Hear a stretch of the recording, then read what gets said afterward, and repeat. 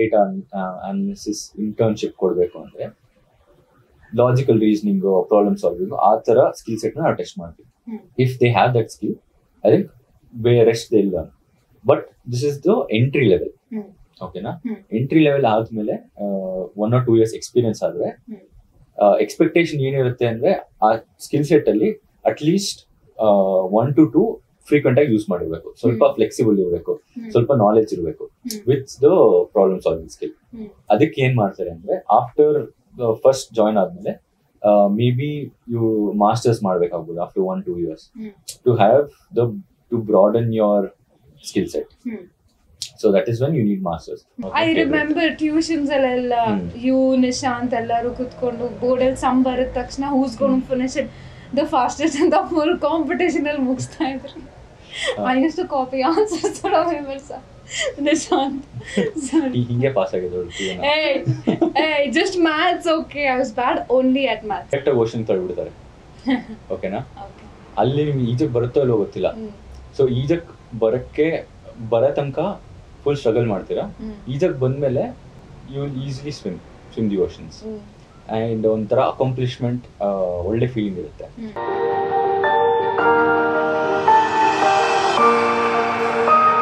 Indian government 49 Chinese apps na ban ಮಾಡಿದ್ರು COVID time ಅಲ್ಲಿ because they were like they're taking our data, they're collecting our data anta. So that's when ನಾನು data ಬಗ್ಗೆ ಯೋಚನೆ ಮಾಡಕ್ಕೆ ಶುರು ಮಾಡಿದೆ. What is data analysis, what is data security, what is data science. So ಇವತ್ತಿನ guest ನಮ್ ಜೊತೆ ಸಚಿನ್ ಇದ್ದಾರೆ. Hi Sachin. Hello. So Sachin is my friend since quite many years and ಅವರು ಡೇಟಾ ಅನಾಲಿಟಿಕಲ್ ಮ್ಯಾನೇಜರ್ ಕೂಡ ಆಗಿದ್ದಾರೆ. ಅಂಡ್ ಇವತ್ತಿನ ಶೋ ಅಲ್ಲಿ ಅವ್ರು ನಮಗೆ ತುಂಬಾ ಇದ್ರ ಬಗ್ಗೆ ಇನ್ಫಾರ್ಮೇಶನ್ ಕೊಡ್ತಾರೆ. Hi Sachin. Hi Disha. How are you feeling? It's a new experience. First time podcast ಮಾಡ್ತಾ ಇರೋದು. So ನೋಡೋಣ ಹೆಂಗ್ ಹೋಗುತ್ತೆ. Crazy. Okay, very ನನ್ನಷ್ಟು enthusiasm ತೋರಿಸಿಲ್ಲ ಬಟ್ ಪರವಾಗಿಲ್ಲ. I'm a mellow person. Okay, cool. Gotcha. So Sachin, ನೀವು data analytical manager ಆಗಿದ್ದೀರಾ ಅಲ್ವಾ? ಕ್ಯಾನ್ ಯು ಸ್ವಲ್ಪ ಬ್ರೀಫ್ ಆಗಿ ಎಕ್ಸ್ಪ್ಲೇನ್ ಮಾಡ್ತೀರಾ ಡೇಟಾ ಅಂದ್ರೆ ಏನು, ಡೇಟಾ ಅನಾಲಿಸ್ಟ್ ಅಂದ್ರೆ ಏನು, what is the whole topic? Okay, so I think the question is, two parts there. What is data? Amale, what is the job entail of a data analyst? So before I answer data ಏನು ಅಂತ ಹೇಳಿದ್ರೆ ಒಂದು question ಕೇಳ್ತೀನಿ. So independence day ಆಗಿದೆ 15th August. Okay, price of Lays chips 10 rupees. Okay, so basically coming from that, data ಏನು ಅಂದ್ರೆ data is any information or fact which is stored somewhere and which can be retrieved. Okay, ಅಂದ್ರೆ ಎಲ್ಲೋ ಒಂದು ಕಡೆ store ಇರುತ್ತೆ, ಅದನ್ನ ಏನೇ information ಆಗಿರ್ಲಿ ಅದನ್ನ ಡೇಟಾ ಅಂತೀವಿ. So here ನಾನು ನಿಮಗೆ ಏನಕ್ಕೆ ಕೇಳಿದೆ ಅಂದ್ರೆ August 15th is Independence Day, ಎಲ್ಲರಿಗೂ ಗೊತ್ತು. That is the information. And it is stored already, or already because we are in India, we are already when from the childhood andre carried on information ಮುಂಚೆಯಿಂದ ಎಲ್ಲರಿಗೂ ಗೊತ್ತು, and it is already stored in our brain. So when asked, you go to search it, brain automatically does that. So search ಮಾಡುತ್ತೆ and then you give that information. Basically this is data. ಅಂದ್ರೆ certain things preset ಆಗಿರುತ್ತೆ ನಮ್ಮಲ್ಲಿ ಅಂತ ಹೇಳ್ತಾ ಇದ್ದೀರಾ? Preset ಅಲ್ಲ, basically with the data we'll answer. Okay, so ಅದೇ for example ನಿಮ್ಮ ಹೆಸರು ಏನು ಅಂತ ಕೇಳಿದ್ರೆ it's already you already know, ನಿಮಗೆ already ಗೊತ್ತು, so that is data. Correct. Okay. So for example ಅದೇ ತರ US ದು ಇಂಡಿಪೆಂಡೆನ್ಸ್ ಡೇ ಯಾವಾಗ? 4th July. ಸೊ ನಿಮ್ಗೆ ಗೊತ್ತಿತ್ತು, ಬಟ್ ಎಷ್ಟೊಂದು ಜನ ಗೊತ್ತಿರಲ್ಲ. ಸೊ ದಟ್ ಡೇಟ್ ಅದು ಡೇಟಾನೇ ಅಲ್ವಾ, anyway it's information. So if that is not stored ಅಂದ್ರೆ ನಮ್ಗೆ ಗೊತ್ತಿಲ್ಲ ಅಂದ್ರೆ we won't be able to answer it. Okay, so basically this is data in a very simple term. Okay na? Analysis anta ಹೇಳಿದ್ರೆ data analyst, why do we need it ಅಂತ ಹೇಳಿದ್ರೆ for example let's consider ಒಂದು you're a store manager, ಒಂದು retail store ಇದೆ. Okay na? 2 years ಇಂದ you're running that store. Basically you're running ಏನಕ್ಕೆ store run ಮಾಡ್ತೀರಾ to make money, and you should be able to understand ಎಷ್ಟು ಮಾಡಿದಿರಾ ಅಂತ. ಕರೆಕ್ಟಾ? ಅಂದ್ರೆ monthly anything, any question. So basically okay, you only tell me if you are the store manager ಏನೇನ್ information ಬೇಕಾಗುತ್ತೆ. So basically ನಾನು products ನ list ಮಾಡ್ತೀನಿ, ನಾನು ಏನ್ ಕಸ್ಟಮರ್ಸ್ ಗೆ ಪ್ರೊವೈಡ್ ಮಾಡಬೇಕು ಅಂತ. ನಾಟ್ ಲಿಸ್ಟಿಂಗ್, ಹೆಂಗೆ ಅಂದ್ರೆ ವಾಟ್ ಇನ್ಫಾರ್ಮೇಶನ್ ಯು ನೀಡ್, ಯಾವ ತರ ಇನ್ಫಾರ್ಮೇಶನ್ ಬೇಕು ಸೊ ದಟ್ ಸ್ಟೋರ್ ನ ಸಕ್ಸಸ್ಫುಲ್ ಆಗಿ ರನ್ ಮಾಡಕ್ಕೆ, ಸ್ಟೋರ್ ನ ಸ್ಮೂತ್ ಆಗಿ ಆಪರೇಷನ್ ಮಾಡಕ್ಕೆ. ಪ್ರೈಮರಿಲಿ ಮಾನಿಟರಿ ಇನ್ಫಾರ್ಮೇಶನ್ ಬೇಕು. ನಾನು ಎಷ್ಟು ಇನ್ವೆಸ್ಟ್ ಮಾಡ್ತಾ ಇದ್ದೀನಿ, ಎಷ್ಟು ರಿಟರ್ನ್ಸ್ ಬರ್ತಾ ಇದೆ, ನನ್ ಎಷ್ಟು ಅದ್ರಲ್ಲಿ ಎಷ್ಟು ಲಾಸ್ ಇದೆ ಆರ್ ಎಷ್ಟು ಎಕ್ಸ್ಪೆನ್ಸಸ್ ಬರುತ್ತೆ, ಇದೆಲ್ಲ ಲಿಸ್ಟ್ ಮಾಡ್ತೀನಿ. Probably number of employees and electricity bill stuff like that. ಮಾನಿಟರಿಲಿ ಇದು ಮತ್ತೆ again product wise also again I list out ನಮ್ ಕಸ್ಟಮರ್ ಏನೇನ್ ಪ್ರೊವೈಡ್ ಮಾಡ್ಬೇಕು ಅಂತ ಎಲ್ಲ ಪ್ರಾಡಕ್ಟ್ಸ್ ಎಲ್ಲ ಲಿಸ್ಟ್ ಮಾಡ್ಕೊಂಡು ಹೋಗ್ತೀನಿ. Something like that. ಈ ತರ ಎಲ್ಲ ಇಷ್ಟೊಂದು ಕ್ವಶನ್ಸ್ ಇದೆ, ನಿಂಗೆ ಆನ್ಸರ್ ಬೇಕು ಅದಕ್ಕೆ ಅಲ್ವಾ? ಸೊ ಆನ್ಸರ್ ಹೆಂಗ್ how do you find the answer? It's basically data ನೋಡ್ಬಿಟ್ಟು you can't in the small scale store ಆದ್ರೆ ಬುಕ್ ಅಲ್ಲಿ ಬರ್ದಿರ್ತಾರೆ, I can just do calculator ತಗೊಂಡು ಮ್ಯಾಥಮೆಟಿಕ್ಸ್ ಮಾಡ್ಬೋದು ಆಟೋಮ್ಯಾಟಿಕಲಿ. ಬಟ್ ಅದೇ larger scale store like more ಅಲ್ವಾ, metro. So ಅವಾಗ ಅಲ್ಲಿ ಏನಾಗುತ್ತೆ ಅಂದ್ರೆ ಡೇಟಾ ವಾಲ್ಯೂಮ್ ತುಂಬಾ ಇರುತ್ತೆ, ತುಂಬಾ ಜನ ಟ್ರಾನ್ಸಾಕ್ಷನ್ಸ್ ಮಾಡ್ತಾ ಇರ್ತಾರೆ, ವೆರೈಟಿ ಆಫ್ ಪ್ರಾಡಕ್ಟ್ಸ್ ಜಾಸ್ತಿ ಇರುತ್ತೆ. ಸೊ ಅವಾಗ ಈ ಎಲ್ಲಾ ಡೇಟಾನು ಕ್ಯಾಪ್ಚರ್ ಮಾಡಿರ್ತಾರೆ ಅಲ್ವಾ, ಸ್ಟೋರ್ ಮಾಡಿರ್ತಾರೆ. ಎವ್ರಿ ಟ್ರಾನ್ಸಾಕ್ಷನ್ ಏನ್ ತಗೊಂತಾರೆ, ಎಷ್ಟು ದುಡ್ಡು ಪೇ ಮಾಡ್ತಾರೆ, ಆಮೇಲೆ ಎಲ್ಲ ಕ್ಯಾಪ್ಚರ್ ಆಗಿರುತ್ತೆ. ಸೊ ಅದನ್ನ ಬೇಸಿಕಲಿ ಬಿಸ್ನೆಸ್ ಓನರ್ಸ್ ಕೇಳ್ತಾರೆ, ಫಾರ್ ಜುಲೈ 2023 ನಂದು ಸೇಲ್ಸ್ ಎಷ್ಟಾಯ್ತು, ಸೊ ಸೇಲ್ಸ್ ಎಷ್ಟಿದೆ. ಸೊ ಡೇಟಾ ಅನಲಿಸ್ಟ್ ಏನ್ ಮಾಡ್ತಾನೆ, ಇರೋ ಡೇಟಾನ ಹೋಗ್ಬಿಟ್ಟು ಇಲ್ search, similarly how we search ಅಲ್ವಾ ಇನ್ ಅವರ್ ಮೈಂಡ್, ಇಲ್ search in that database using some basic technologies, ಆಮೇಲೆ he'll give that answer. So ಇದೇ ತರ this is a basic one question answer. So ಈ question can be complicated, like okay last 2 years ಇಂದ ನನ್ನ sales ಇಷ್ಟಿದೆ, so based on that next 1 year sales ಎಷ್ಟಾಗ್ಬೋದು. So ಇದು complicated, predict ಕೂಡ ಮಾಡಬಹುದು. ಆಮೇಲೆ ಟಾಪ್ ಸೆಲ್ಲಿಂಗ್ ಪ್ರಾಡಕ್ಟ್ ಯಾವುದು ಈ ಮೋರಲ್ಲಿ ಅಂತ ಹೇಳಿದ್ರೆ, ಬ್ಯಾಂಗ್ಳೂರಲ್ಲೇ ನಿಮಗೆ ಮೇ ಬಿ 20 to 25 ಸ್ಟೋರ್ಸ್ ಇರ್ಬೋದು ಅಲ್ವಾ. ಸೊ ಯಾವ ಸ್ಟೋರ್ ಅಲ್ಲಿ ಯಾವ ಪ್ರಾಡಕ್ಟ್ ಸೇಲ್ ಜಾಸ್ತಿ ಆಗ್ತಾ ಇದೆ, ಯಾವ ಕ್ಯಾಟಗರಿ ತಗೊಂತಾ ಇದಾರೆ, ಗ್ರೋಸರೀಸ್ ಜಾಸ್ತಿ ತಗೊಂತಾ ಇದಾರಾ, ಇಲ್ಲಾಂದ್ರೆ ಸೀರಿಯಲ್ಸ್ ತಗೊಂತಾ ಇದಾರಾ, ಏನ್ ತಗೊಂತ pulses ತಗೊಂತಾ ಇದಾರಾ. So as a business owner ನಿಮ್ಗೆ ಈ ಇನ್ಫಾರ್ಮೇಶನ್ ಬೇಕಾಗುತ್ತೆ, ಯಾಕೆಂದ್ರೆ ಮಾರ್ಕೆಟಿಂಗ್ ಮಾಡಕ್ಕೆ, ಅಂದ್ರೆ ಬೇಸಿಕಲಿ ಗ್ರೋ ಆಗ್ಬೇಕು, ಎಕ್ಸ್ಪ್ಯಾಂಡ್ ಆಗ್ಬೇಕಂದ್ರೆ ಇದೆಲ್ಲ ಬೇಕಾಗುತ್ತೆ. So data analyst will help business owners R business owners any stake holder, ಅವ್ರು ಯಾವ್ದಾರ ಮ್ಯಾನೇಜರ್, ಮಾರ್ಕೆಟಿಂಗ್ ಮ್ಯಾನೇಜರ್, ಫೈನಾನ್ಸ್ ಆಗಿರ್ಬೋದು, ಡಿಫ್ರೆಂಟ್ ವೆರೈಟಿ ಇರ್ಬೋದು, ಡಿಫ್ರೆಂಟ್ ಪೊಸಿಷನ್ಸ್ ಹೋಲ್ಡ್ ಮಾಡ್ತಿರ್ಬೋದು. ಸೊ ಎಲ್ಲಾ ಕ್ವಶನ್ಸಿಗೂ with the data will provide some information. As I said, you can complicated ಆಗಿರ್ಬೋದು, simple ಆಗಿರ್ಬೋದು. Simple July sales, complicated next year July sales ಏನಾಗುತ್ತೆ. So ಏನ್ technique use ಮಾಡುತ್ತೆ ಅದು, that is what it is. Basically, to summarize, data analyst ಏನ್ ಮಾಡ್ತಾನೆ ಅಂದ್ರೆ, data ಇರುತ್ತೆ, ಬಿಸ್ನೆಸ್ ಕ್ವಶನ್ ಇರುತ್ತೆ, ಬಿಸ್ನೆಸ್ ಗೆ he'll find the answers and give from the data. So ನೀವ್ ಒಂದ್ ಸ್ಟೋರ್ ಎಕ್ಸಾಂಪಲ್ ಕೊಟ್ರಿ, but this is applicable for all, any firm, any business, any scale, it's applicable. Basically everybody, every single person can use this, make use of this. Okay. So the thing is, fine, like ನೀವು analysis ಎಲ್ಲ ಮಾಡ್ಕೊಡ್ತೀರಾ, all of that is fine. ನೀವು also ಅವ್ರಿಗೆ ಈ ಡೇಟಾನ ಹೇಗೆ use ಮಾಡ್ಬೋದು for ಇವಾಗ information you are giving ಅಲ್ವಾ, you are also giving them back in analyse data. Do you also suggest them how they can better things, R that is a complete different field? So ಅದು same field ಬರುತ್ತೆ. Data analyst ಅಂತ designation ಬರಲ್ಲ, may be business analyst ಅಂತ ಬರುತ್ತೆ. So ಅವಾಗ ಏನ್ ಮಾಡ್ತಾರೆ ಅಂದ್ರೆ, number, so sales are basically in one store fresh products ಜಾಸ್ತಿ ಸೇಲ್ ಆಗ್ತಾ ಇದೆ ಅಂತ ಡೇಟಾ ಅನಲಿಸ್ಟ್ ಹೇಳ್ತಾರೆ. ಓಕೆನಾ? ಸೊ ಇನ್ನು the next thing is, so what, fresh sales ಆಗ್ತಾರೆ, ಏನ್ ಮಾಡ್ಬೇಕು ಅಲ್ವಾ? ಸೊ ಫ್ರೆಶ್ ಸೇಲ್ಸ್ ಜಾಸ್ತಿ ಆಗ್ತಾ ಇದ್ರೆ, I will stock more of that. I C ಯಾವಾಗ ಜಾಸ್ತಿ ಸೇಲ್ಸ್ ಆಗ್ತಾ ಇದೆ, ವೀಕ್ ಡೇ ಆಗ್ತಿದೆಯಾ, ವೀಕೆಂಡ್ ಆಗ್ತಾ ಇದೆಯಾ, ಬಿಗಿನಿಂಗ್ ಆಫ್ ದ ಮಂತ್ ಆಗ್ತಾ ಇದೆಯಾ, ಇಲ್ಲ ಅಂದ್ರೆ ಟೈಮ್ ಆಫ್ ದ ಡೇ, ಎಲ್ಲ ನೋಡ್ಬಿಟ್ಟು ಐ ಸಿ ಓಕೆ ಈ ಟೈಮಲ್ಲಿ ಇಷ್ಟು ಸೇಲ್ಸ್ ಆಗ್ತಾ ಇದೆ, ಸೊ ಈ ತರ ಜಾಸ್ತಿ ಸ್ಟಾಕ್ ಮಾಡಿದ್ರೆ you will get more sales. Okay. So this is connecting the basically the number to a business insight. Okay. Okay. ನೀವು ಎಕ್ಸ್ಪ್ಲೇನ್ ಮಾಡ್ತಾ ಇರೋದು like this feels like Instagram algorithm. ನನ್ನ ರೀಲ್ಸ್ ಜಾಸ್ತಿ ಆದಾಗ ವ್ಯೂಸ್ ಯಾವಾಗ ಬರುತ್ತೆ ಅದ್ ನೋಡ್ಕೊಂಡು ಅಪ್ಲೋಡ್ ಮಾಡೋದು something similar.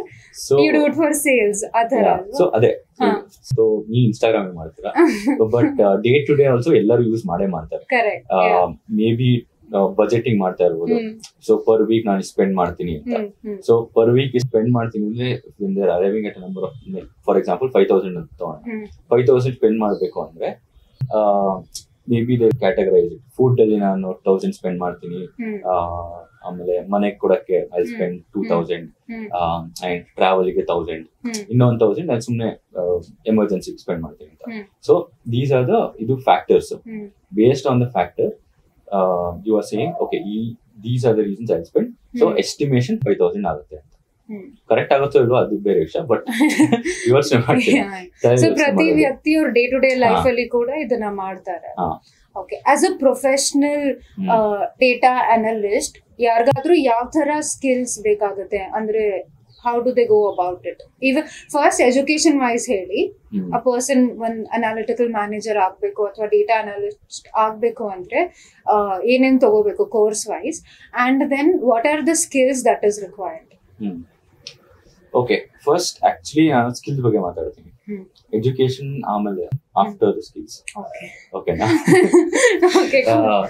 So skill set ಅಂದ್ರೆ ಒಂದು traditional R typical data analysis process ಅಲ್ಲಿ ಒಂದು 3-4 ಮೇಜರ್ ಸೆಕ್ಷನ್ಸ್ ಇದೆ. ಓಕೆನಾ? So I can split the whole skill set into 2 things. ಒಂದು ಟೆಕ್ನಿಕಲ್ ಸ್ಕಿಲ್ ಸೆಟ್, ಇನ್ನೊಂದು ಇಂಟರ್ಪರ್ಸನಲ್ ಸ್ಕಿಲ್ ಸೆಟ್. ಓಕೆನಾ? Technical skill set it will be based on ಅದೇ ಹೇಳಿದ 3-4 sections ಇದೆ ಅಂತ. ಈಚ್ ಸೆಕ್ಷನ್ಗೆ ಒಂದೊಂದು ಟೆಕ್ನಾಲಜಿ ಯೂಸ್ ಮಾಡಬೇಕಾಗುತ್ತೆ. ಸೊ ಒಂದು ಪ್ರಾಸೆಸ್ ಡೇಟಾ ಅನಾಲಿಸಿಸ್ ಮಾಡಬೇಕು ಅಂದ್ರೆ ಫಸ್ಟ್ ಡೇಟಾನ ಗ್ಯಾದರ್ ಮಾಡಬೇಕು. ನೀವು ಪ್ರೊಫೆಷನಲ್ ಸೆಟ್ಟಿಂಗ್ ಅಲ್ಲಿ ಡೇಟಾ ಬರೀ ಒಂದೇ ಕಡೆ ಇರಲ್ಲ, ಬೇರೆ ಬೇರೆ ಟೇಬಲ್ಸ್ ಅಲ್ಲಿ ಇರುತ್ತೆ, ಅವ್ರ ಬೇರೆ ಬೇರೆ ಲೊಕೇಶನ್ಸ್ ಅಲ್ಲಿ ಇರುತ್ತೆ. ಸೊ ಎಲ್ಲಾನು ಕಂಬೈನ್ ಮಾಡಿ ನಿಮ್ಗೆ ಯಾವ ಡೇಟಾ ಬೇಕೋ ಆ ಫಾರ್ಮಿಗೆ ತಗೊಂಡ್ಬರಕ್ಕೆ SQL ಅಂತ ಯೂಸ್ ಮಾಡ್ತೀವಿ. SQL is a software. SQL is a tool. Software ಅಲ್ಲ. So software based on SQL ಬೇರೆ ಬೇರೆ ಸಾಫ್ಟ್ವೇರ್ಸ್ ಇದೆ. Okay, sorry, what is the difference between a tool and a software? So okay, for example ಇವಾಗ recent ಆಗಿ Threads ಅಂತ release ಮಾಡಿದೆ. ಓಕೆನಾ? There is similarity between Threads and Twitter. Correct. ಓಕೆನಾ? Underlying process I would name it as tool. ಓಕೆನಾ? For example basically thread to Twitter same work ಆಗುತ್ತೆ. They just write a text and then will just be broadcasted to everyone. ಅಲ್ವಾ? Twitter same ಹಂಗೆ work ಆಗುತ್ತೆ. Mostly people use it for news R any following any celebrity ಆ ಥರ. But you have 2 different softwares. Threads ಅಲ್ಲೂ ಮಾಡುವುದು, ಇವಾಗ Twitter ಅಲ್ಲೂ ಮಾಡುವುದು. ಸೊ ಅದೇ ತರ ಇಲ್ಲೂ main concept is data multiple locations ಅಲ್ಲಿ ಇರೋದನ್ನ ಒಂದೇ ಕಡೆ ತಗೊಂಡ್ಬಂದ್ಬಿಟ್ಟು ಒಂದು ಟೇಬಲ್ ಕ್ರಿಯೇಟ್ ಮಾಡ್ಬೇಕು. ಅದಕ್ಕೆ SQL ಯೂಸ್ ಮಾಡ್ತೀವಿ, ಬಟ್ ಡಿಫ್ರೆಂಟ್ ಸಾಫ್ಟ್ವೇರ್ಸ್ ಇರುತ್ತೆ ನಿಮ್ಗೆ. ಓಕೆ, ಸೊ ನಂದು ಅರ್ಥ ಆಗಿದೆ ಏನಂದ್ರೆ tool is a basis of things, ಅದ್ರ ಮೇಲೆ ನೀವು ಸಾಫ್ಟ್ವೇರ್ ಬಿಲ್ಡ್ ಮಾಡಿ ಮಲ್ಟಿಪಲ್ ಯೂಸ್ ಮಾಡಬಹುದು ಆ ತರನಾ? ಸಾಫ್ಟ್ವೇರ್ ನಾವು ಬಿಲ್ಡ್ ಮಾಡಲ್ಲ, ಇರೋದನ್ನ ಯೂಸ್ ಮಾಡ್ತೀವಿ. ಸೊ ನಿಮಗೆ ಗೂಗಲ್ ಮತ್ತೆ ಅಮೆಝಾನ್ ಅಂತ ಇದೆ ಅಲ್ವಾ, ಅವರು ವೆಬ್ ಸರ್ವಿಸಸ್ ರಿಲೀಸ್ ಮಾಡಿದ್ದಾರೆ. AWS ಅಂತ ಇದೆ. AWS is Amazon. Google cloud platform ಅಂತ ಇದೆ. ಮೈಕ್ರೋಸಾಫ್ಟ್ ಅಜೂರ್ ಅಂತ ಇದೆ. So 3 different softwares. ಓಕೆನಾ? But ಎಲ್ಲಾದ್ರಲ್ಲೂ you can use SQL, basis SQL. I'm oversimplifying it, but yeah, ಆ ತರ. So first is SQL.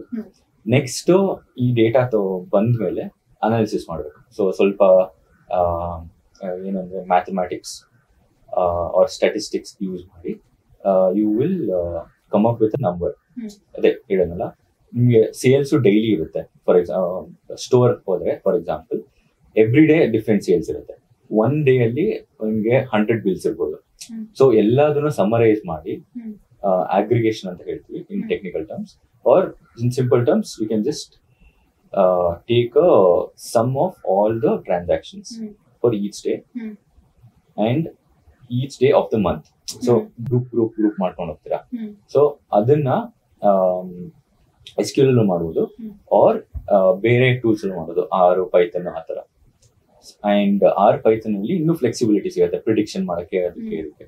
So R Python ಇನ್ನೊಂದು ಸ್ಕಿಲ್ ಸೆಟ್ ಬೇಕಾಗುತ್ತೆ. ಅದಾದ್ಮೇಲೆ ಇನ್ನೊಂದು ಬರೀ ಟೇಬಲ್ ಕೊಟ್ರೆ, if you just give table ನೋಡಕ್ ಚೆನ್ನಾಗಿರಲ್ಲ. ನಿಮಗೆ ಅದೇ ವಿಜುವಲಿ ರೆಪ್ರೆಸೆಂಟ್ ಮಾಡೋ ಚೆನ್ನಾಗಿ colourful graph, bar graph, line chart. ಅವಾಗ this is your definition of color. Okay. No, visual representation.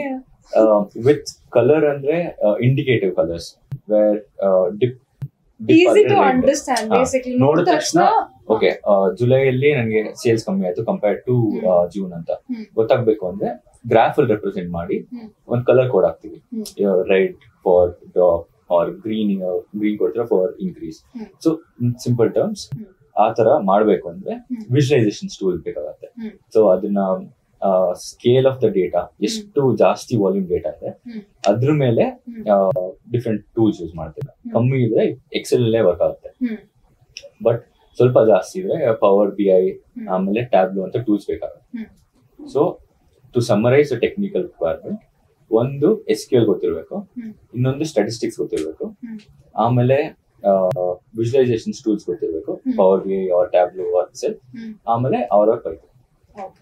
So ಇದು ಎಲ್ಲಾನು ಎವ್ರಿ ಟೈಮ್ ಯೂಸ್ ಆಗತ್ತೆ ಅಂತಿಲ್ಲ, ಬಟ್ ಕಂಪನಿ ಎಕ್ಸ್ಪೆಕ್ಟ್ ಮಾಡ್ತಾರೆ ಅಟ್ಲೀಸ್ಟ್ ಸ್ವಲ್ಪ ನಾಲೆಜ್ ಇರ್ಬೇಕು. ಏನಾರ ಯೂಸ್ ಮಾಡ್ಬೇಕಾಗಿ ಬಂದ್ರೆ ಅವರು ಕಲ್ತ್ಕೊಂಡ್ಬಿಟ್ಟು ಯೂಸ್ ಮಾಡ್ಬೋದು ಆ ತರ. ಓಕೆನಾ? ಸೊ ಇದು first technical. This I think is less important. The more important is the next one, the interpersonal skill. ಓಕೆನಾ? ಅದರಲ್ಲಿ main key important thing is problem solving, logical reasoning ಅಂತಾರೆ, ಆಮೇಲೆ ಕಮ್ಯುನಿಕೇಶನ್. ಓಕೆನಾ? ಯಾಕೆಂದ್ರೆ ಏನೋ ಅನಾಲಿಸಿಸ್ ಮಾಡ್ತೀರಾ, ಫಸ್ಟ್ ಕಮ್ಯುನಿಕೇಶನ್ ಸ್ಟಾರ್ಟ್ ಮಾಡ್ತೀನಿ, analysis ಮಾಡ್ತೀರಾ. ಬಟ್ ಬಿಸ್ನೆಸ್ ಸ್ಟೇಕ್ ಹೋಲ್ಡರ್ಸ್ ಇರ್ತಾರೆ, ಅವರಿಗೆ ಟೆಕ್ನಿಕ್ ಏನ್ ಯೂಸ್ ಮಾಡಿದ್ರೆ ಮ್ಯಾಟರ್ ಆಗಲ್ಲ, ಬಟ್ ಆ ನಂಬರ್ನ ಹೆಂಗ್ ಯೂಸ್ ಮಾಡ್ಲಿ ಅಂತ ಅವ್ರು ಕೇಳ್ತಾರೆ. So business stakeholders or business audience ಇದ್ದಾಗ you will have to present accordingly, where how to use the number, ಈ ನಂಬರ್ ಇಂದ ನಾನು ಏನ್ ಅರ್ಥ ಮಾಡ್ಕೊಂಡೆ, ಏನ್ ಡಿಸಿಷನ್ ತಗೋಬಹುದು ಆ ತರ ಹೇಳ್ಬೋದು. ಇನ್ನೊಂದು ನಿಮ್ ಪಿಯರ್ ಗ್ರೂಪ್ ಇರ್ತಾರೆ, ಅನಲಿಸ್ಟ್ ಆರ್ ಅನಾಲಿಟಿಕಲ್ ಮ್ಯಾನೇಜರ್ಸ್, ಅವರು ಏನ್ ಯೂಸ್ ಮಾಡ್ತಾರೆ, ಓಕೆ ಈ ನಂಬರ್ ಅರೈವ್ ಮಾಡಕ್ಕೆ ಯಾವ ಟೆಕ್ನಿಕ್ ಯೂಸ್ ಮಾಡಿದೆ, ಅದರ ಹೊಸ ಟೆಕ್ನಿಕ್ ಬಂದಿದ್ಯಾ, ಈ ಟೆಕ್ನಿಕ್ ಯೂಸ್ ಮಾಡಿದ್ದು how did you validate the technique. So ಅವರು ಮೆಥಡಾಲಜಿ ಬಗ್ಗೆ ಜಾಸ್ತಿ ಫೋಕಸ್ ಮಾಡ್ತಾರೆ. ಅಂದ್ರೆ ನೀವು ಮಾಡ್ತಾ ಇರೋದು ಸರಿಯಾಗಿ ಮಾಡ್ತಾ ಇದೀರಾ ಇಲ್ವಾ. ಸೊ ಆ ತರ ಅವರಿಗೆ ನಂಬರ್ ಮ್ಯಾಟರ್ ಆಗಲ್ಲ, ಹೆಂಗ್ how did you arrive from the number, how did you arrive to the number. So ಅವರಿಗೆ ಎಕ್ಸ್ಪ್ಲೈನ್ ಮಾಡ್ತಾ ಇರ್ಬೇಕಾದ್ರೆ you will have to present in a different way ಅಲ್ವಾ. ಸೊ ಅದರಲ್ಲಿ ಕಮ್ಯುನಿಕೇಶನ್ ಸ್ಕಿಲ್ ಮ್ಯಾಟರ್ ಆಗುತ್ತೆ. Basically story telling ಅಂತ ಕತೆ ತರ ಹೇಳ್ಬೇಕು. ಮಾರ್ಕೆಟಿಂಗ್ ಅಲ್ಲ, ಸೆಲ್ಲಿಂಗ್ ಯುವರ್ ವರ್ಕ್ ಬೇಸಿಕ್ಲಿ. ಅವ್ರಿಗೆ ಕಾನ್ಫಿಡೆನ್ಸ್ ಕೊಡ್ಬೇಕು, ಓಕೆ ಇವನ್ ಕರೆಕ್ಟ್ ಆಗಿ ಮಾಡಿದಾನೆ, ಈ ನಂಬರ್ ನಾನು ಡಿಸಿಷನ್ ತಗೋಬಹುದು ಅಂತ. So communication ಅದಾಯ್ತು. ಆಮೇಲೆ ಇನ್ನೊಂದು ಲಾಜಿಕಲ್ ರೀಸನಿಂಗ್. ಓಕೆನಾ? ಸೊ ಲಾಜಿಕಲ್ ರೀಸನಿಂಗ್ ಅಂದ್ರೆ ಒಂದು ಎಕ್ಸಾಂಪಲ್ ಕೊಡ್ತೀನಿ. ಸೊ ಏನು ಬೆಂಗಳೂರಲ್ಲಿ ಒಂದ್ ದಿನಕ್ಕೆ ಪಿಜ್ಜಾ ಎಷ್ಟು ಸೇಲ್ ಆಗುತ್ತೆ, ಎಷ್ಟು ಜನ ತಗೊಂತಾರೆ? I don't know, like 20,000 people. Okay, 20,000 ಏನಕ್ಕೆ ಹೇಳ್ತೀರಾ? I'm just thinking most majority of the population in Bangalore eats pizza. Okay. But ನಿಮ್ parents ಆ ತರ ಎಲ್ಲ ಕಟ್ ಮಾಡಿದ್ರೆ I think last ನಾನು ನೋಡಿದಾಗ Bangalore population was 2 lakhs or something, no? Then 8 crores. 8 crores Bangalore population. 2 lakhs Basavesh ನಗರಲ್ಲೇ ಸಿಗ್ತಾರೆ. Okay. Basavesh Nagar population. Okay, so 20,000 is very less. 8 crores population ಅಲ್ಲಿ in daily approximation. 2 crores ಜನ pizza ತಿಂತಾರಾ?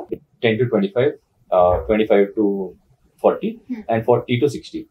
So ಈ age group ಅಲ್ಲಿ I just put 8 crore ಅಲ್ಲಿ 4 crore first ಇರ್ತಾರೆ, 2 ಓಕೆನಾ. And each population age group ಇಂದ 1% ತಗೊಂತೀನಿ. And per day approximately ಇಷ್ಟು ಜನ ಯೂಸ್ ಮಾಡಬಹುದು ಅಂತ.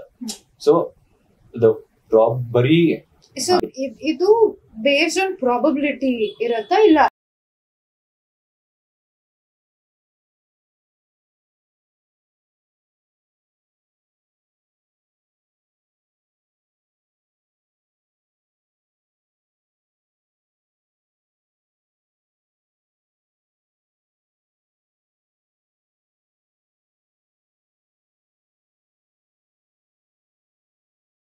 ಹಾಕಿದ್ರೆ ಈಗ you'll arrive at the right number ಅಲ್ವಾ. ಬಟ್ ಆ ಪ್ರೋಸೆಸ್ ನ ಡಿಫೈನ್ ಮಾಡೋದು, ಸೊ ಅದನ್ನ ಲಾಜಿಕಲ್ ರೀಸನಿಂಗ್ ಅಂತ. ಸೊ ಅದಕ್ಕೆ ಬೇಕಾಗತ್ತೆ. ಓಕೆ, ಸಿ ನಮ್ಗೆ ಲೈಕ್ ನಾವು ಪೋಸ್ಟ್ ಗ್ರಾಜುಯೇಷನ್ ಮಾಡಿದಾಗ when we had research as a topic also, so ನಾವೇನ್ ಮಾಡ್ತಾ ಇದ್ವಿ ಅಂದ್ರೆ with these nationally presented articles ಇರೋ ಡೇಟಾ ಅಲ್ಲಿ ಸಪೋಸ್ ಒಂದು ಡಿಸೀಸ್ ಪ್ರಿವಿಲೆನ್ಸ್ ರೇಟ್ ಇರುತ್ತೆ ಅಂತ ಅನ್ಕೊಳ್ಳಿ.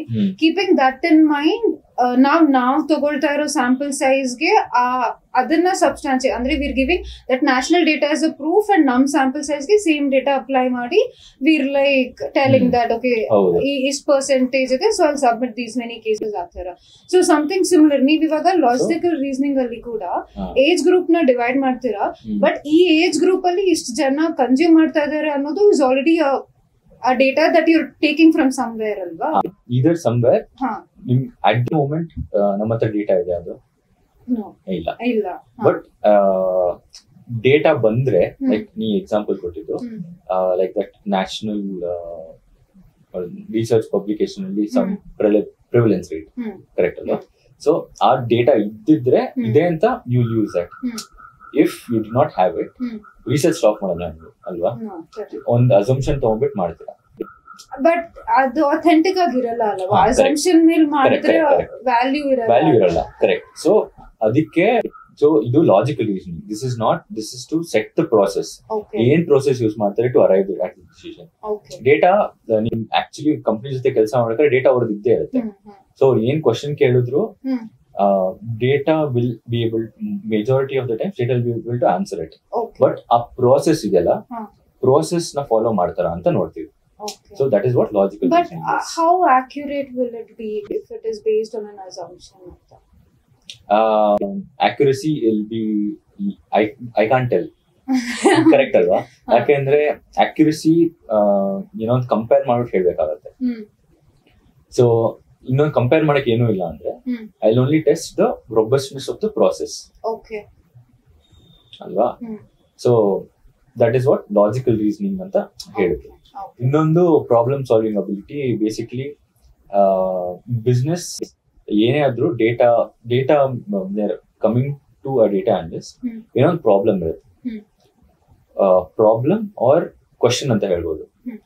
So as a data analyst ನೀವು you should be able to break down the question to multiple things. ಬರೀ ಕ್ವಶನ್ ನೋಡ್ಬಿಟ್ಟು ಓಕೆ ಹೆಂಗ್ ಮಾಡ್ಲಿ ಅಂತ if you start thinking will be overwhelming ಅಲ್ವಾ? ಬಟ್ ಬಿಕಾಸ್ ನಾನು ನಿಮ್ಗೆ ಕೇಳಿದೆ ಅಲ್ವಾ ಎಷ್ಟು ಪಿಜ್ಜಾ ತಿನ್ಬೋದು ಅಂತ. ಸೊ ಸಡನ್ ಓಕೆ ಹಿಂಗ್ ಮಾಡೋದು ಅಂತ ಗೊತ್ತಾಗಲ್ಲ. ಅದೇ ಸ್ಮಾಲ್ ಕ್ವಶನ್ಸ್ ಆಗಿ ಬ್ರೇಕ್ ಡೌನ್ ಮಾಡಿದ್ರೆ ಈಸಿ ಆಗುತ್ತೆ. ಸೊ ಇದನ್ನ problem solving ability or breaking down the problem ಅಂತ ಹೇಳ್ತೀವಿ. So these are more important. ಯಾಕೆ ಅಂದ್ರೆ ಕೆಲಸ ಮಾಡಿದ್ರೆ ಶುಡ್ ಎಂಜಾಯ್ ಇಟ್ ಅಲ್ಲ. Technical skills ಕಲಿಬಹುದು, but all of these things, the other things, communicating, people skills are important. ಯಾಕೆಂದ್ರೆ you should enjoy it. So okay, ಒಂದು question ಬರುತ್ತೆ, ಆ ಕ್ವಶನ್ ನ you should be very curious. Okay, how do I solve this? ಈ question ನ can I look at it in a different way? Can I break it down to 3 different questions? So that depends on the person ಅಲ್ವಾ? ಎಲ್ಲರಿಗೂ ಇಷ್ಟ ಆಗತ್ತೆ ಅಂತ ಹೇಳಕ್ಕಾಗಲ್ಲ. So ಇದು ಇಷ್ಟ ಇದ್ರೆ I think the other skills can be learn. ಯಾಕೆಂದ್ರೆ ಇವಾಗ ಎಷ್ಟೊಂದು ಟೂಲ್ಸ್ ಬಂದಿದೆ, ಸೊ ಈಸಿ ಮಾಡತ್ತೆ ಕಲಿಯಕ್ಕೆ. ಆನ್ಲೈನ್ ಎಷ್ಟೊಂದು ಯೂಟ್ಯೂಬರ್ಸ್ ಇದ್ದಾರೆ, ಎಷ್ಟೊಂದು ವಿಡಿಯೋಸ್ ಇರುತ್ತೆ, ಪಾಡ್ಕಾಸ್ಟ್ ಇರುತ್ತೆ, they are educational once. So ಅದರಿಂದ ಕಲ್ತ್ಕೋಬಹುದು. ಬಟ್ ಇದನ್ನ ಸ್ವಲ್ಪ ಇನ್ಕಲ್ಕೇಟ್ ಮಾಡಕ್ಕೆ ಸ್ವಲ್ಪ ಕಷ್ಟ ಆಗುತ್ತೆ ಅಂದ್ರೆ people skills generally within interest, self interest ಇಂದ ಬರ್ಬೇಕಾಗುತ್ತೆ. So as a data analyst, technical skills, interpersonal skills, technically ಹೇಳಿದ್ನಲ್ಲ, for different tools, different processes, SQL, R, Python, visualization ಗೆ Power BI, Tableau, and also some statistics, interpersonal communication, problem solving, and logical reasoning. So ಇದೆಲ್ಲ ಇದ್ರೆ you have the skill set to be a data analyst or any analyst. Okay. When you told Python, I remembered one thing. ನನ್ನ friend ಒಬ್ರು ಇದ್ದಾರೆ, he recently learned Python ಅಂತ, and ಅವ್ರು ಸ್ಪಾಟಿಫೈಗೆ apply ಮಾಡಿದ್ರು. I mean, he used it on Spotify. So ಅವ್ರಿಗೆ ಇಷ್ಟ ಆಗೋದು 5 different genre of songs ನ ಲಿಸ್ಟ್ ಮಾಡಿದ್ರು. ಸೊ ನಾವು once he enters each genre, ಅದು ಅದರದೇ ತರದನ್ನ 5 songs ರೆಕಮೆಂಡ್ ಮಾಡುತ್ತೆ, and like an exponential growth ತರ he applied Python for that. And ಅವ್ರು ಆ ತರ ಮಾಡಿ ಹೇಳಿದಾಗ I was like, oh my god, that is so cool. Like data analysis is not that boring, maybe like it's cool too ಅಂತ ಅನ್ಸ್ತು first time. So ಅದನ್ನ in our business Java called recommendation system. ಅದು Netflix ಅಲ್ಲಿ use ಮಾಡ್ತಾರೆ, Amazon use ಮಾಡಿ, ಎಲ್ಲ ಕಡೆ use ಮಾಡ್ತಾರೆ, ಡಿಫ್ರೆಂಟ್ ಆಗಿ ಯೂಸ್ ಮಾಡ್ತಾರೆ. ಅದ್ ಹೆಂಗ್ ವರ್ಕ್ ಆಗತ್ತೆ ಅಂದ್ರೆ, ಒಂದ್ ಸಾಂಗ್ ಜಾನ್ರ ಎಷ್ಟಾಯ್ತು ಅನ್ಕೊಳ್ಳಿ, ಅದೇ ತರ ಸಿಮಿಲರ್ ಸಾಂಗ್ಸ್ ನ ಹುಡುಕತ್ತೆ based on similarities. Same thing YouTube ಅಲ್ಲಿ ಕೂಡ, ಇನ್ಸ್ಟಾಗ್ರಾಮ್ ಆಲ್ಸೋ ರೀಲ್ ನೋಡಿದ್ರೆ ಅದೇ ತರ 10 different reels. So similarity score ಮೇಲೆ ವರ್ಕ್ ಆಗುತ್ತೆ. ಓಕೆ, ಸ್ಕೋರ್ ಜಾಸ್ತಿ ಇದ್ರೆ ಅದನ್ನ ರೆಕಮೆಂಡ್ ಮಾಡ್ತಾ ಇದ್ದೀವಿ. ಓಕೆ, ಸೊ ಆತರ. ಸೊ ನಾವು ನೀವು analytical manager ಆಗಿದ್ದೀರಲ್ಲ, so what is your job roll? ನೀವ್ ಏನ್ ಮಾಡ್ತಾ ಇದ್ದೀರಾ? Like is it the interpersonal relation are the? Okay, I think ಇದಕ್ಕೆ ಮುಂಚೆ you asked me the educational aspect. ಅದನ್ನ ಆನ್ಸರ್ ಮಾಡಲ್ಲ, ಇದನ್ನ ಆನ್ಸರ್ ಎರಡು ಆನ್ಸರ್ ಮಾಡಿ. Go with education and then ನಿಮ್ ಜರ್ನಿ ಕೂಡ ಹೇಳಿ, like how you got there. So personally ನನಗೆ ಕೇಳಿದ್ರೆ educational background does not matter so much. ಓಕೆನಾ? ಯಾಕೆ ಅಂದ್ರೆ ನಾನು ಹೇಳಿದೆ ಅಲ್ವಾ, the other things can be learned. Engineering or BCom or anything that's ಸ್ವಲ್ಪ ಮ್ಯಾಥ್ ಇರುತ್ತಲ್ಲ, ಸೊ ಪೀಪಲ್ ಜನರಲಿ ಆ ಥರ ಸಬ್ಜೆಕ್ಟ್ಸ್ ತಗೊಂಡ್ರೆ ಸ್ವಲ್ಪ ಇನ್ಕ್ಲಿನೇಷನ್ ಇರುತ್ತೆ ಮ್ಯಾಥ್ಸ್, ದೇ ಲೈಕ್ ಮ್ಯಾಥ್ಸ್. ಓಕೆನಾ? ಸ್ವಲ್ಪ ಇನ್ಕ್ಲಿನೇಷನ್ ಇರುತ್ತೆ. So that is Y more or less ಆ ಬ್ಯಾಕ್ಗ್ರೌಂಡ್ ನ ಹುಡುಕ್ತಾರೆ. ಇಲ್ಲಾಂದ್ರೆ MBA ಗ್ರಾಜುಯೇಟ್ಸ್, MS ಮಾಡಿದ್ರು ಆ ಥರ. But more important is the skills, the interpersonal skills. When you're starting off, any course, at least ಇಲ್ಲಿ ತನಕ ಡಿಸೈನ್ ಮಾಡಿರೋದು ಯಾವುದು, it won't give you all the technical skills that are needed, and ಕೊಟ್ಟರು ತುಂಬಾ basic ಆಗಿರುತ್ತೆ. But that is true in all the fields ಅಲ್ವಾ? ನಾವು ಕಾಲೇಜಲ್ಲಿ ಕಲ್ತಿರೋದು ಆಕ್ಚುಲ್ ಜಾಬ್ ಅಲ್ಲಿ ಅಪ್ಲೈ ಪ್ರಾಬ್ಲಿ 10% 15% ಮಾಡ್ತೀವಿ, ಮಿಕ್ಕಿದೆಲ್ಲ ಅಲ್ಲಿ ಹೋಗಿ ಟ್ರೈನಿಂಗ್ ಪೀರಿಯಡ್ ಅಲ್ಲಿ ಕಲ್ತ್ಕೊಂಡಿರೋದೇ ಇರುತ್ತೆ ಅಲ್ವಾ? ಹೌದು, ಕರೆಕ್ಟ್. ಸೊ ಅದೇ any first time data analyst R data analysis internship ಕೊಡ್ಬೇಕು ಅಂದ್ರೆ ಲಾಜಿಕಲ್ ರೀಸನಿಂಗ್, ಪ್ರಾಬ್ಲಮ್ ಸಾಲ್ವಿಂಗ್, ಆ ತರ ಸ್ಕಿಲ್ ಸೆಟ್ ನಾವು ಟೆಸ್ಟ್ ಮಾಡ್ತೀವಿ. So if they have that skill, I think where rest they'll learn. But this is the entry level. Okay na? Entry level ಆದ್ಮೇಲೆ 1 or 2 years experience ಆದ್ರೆ expectation ಏನಿರುತ್ತೆ ಅಂದ್ರೆ ಆ skill set ಅಲ್ಲಿ at least 1 to 2 frequent ಆಗಿ use ಮಾಡಿರ್ಬೇಕು, ಸ್ವಲ್ಪ flexible ಇರಬೇಕು, ಸ್ವಲ್ಪ ನಾಲೆಜ್ ಇರಬೇಕು with the problem solving skill.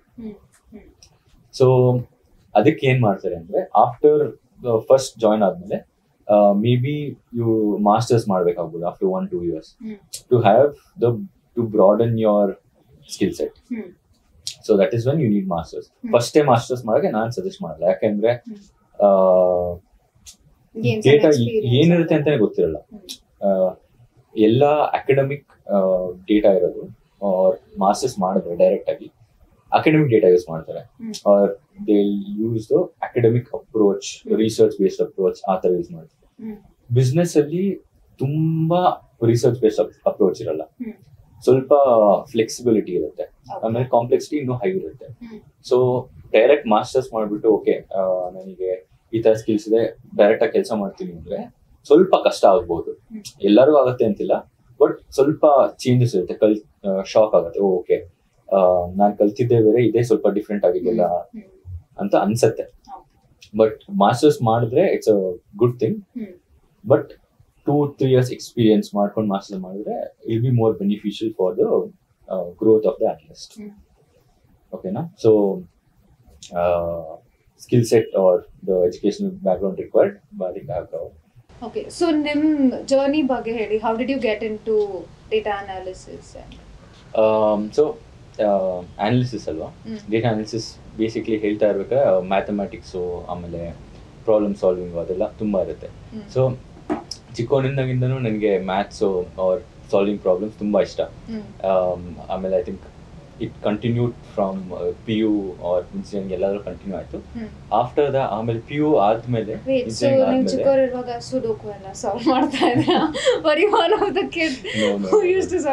ಅಷ್ಟೊಂದೆಲ್ಲ ಇಲ್ಲ, ನಾನು ಆಡಕ್ಕೆ ಹೋಗ್ತಾ ಇದ್ದೆ, ಸೊ ಅಷ್ಟೊಂದು ಟೈಮ್ ಇರಲಿಲ್ಲ.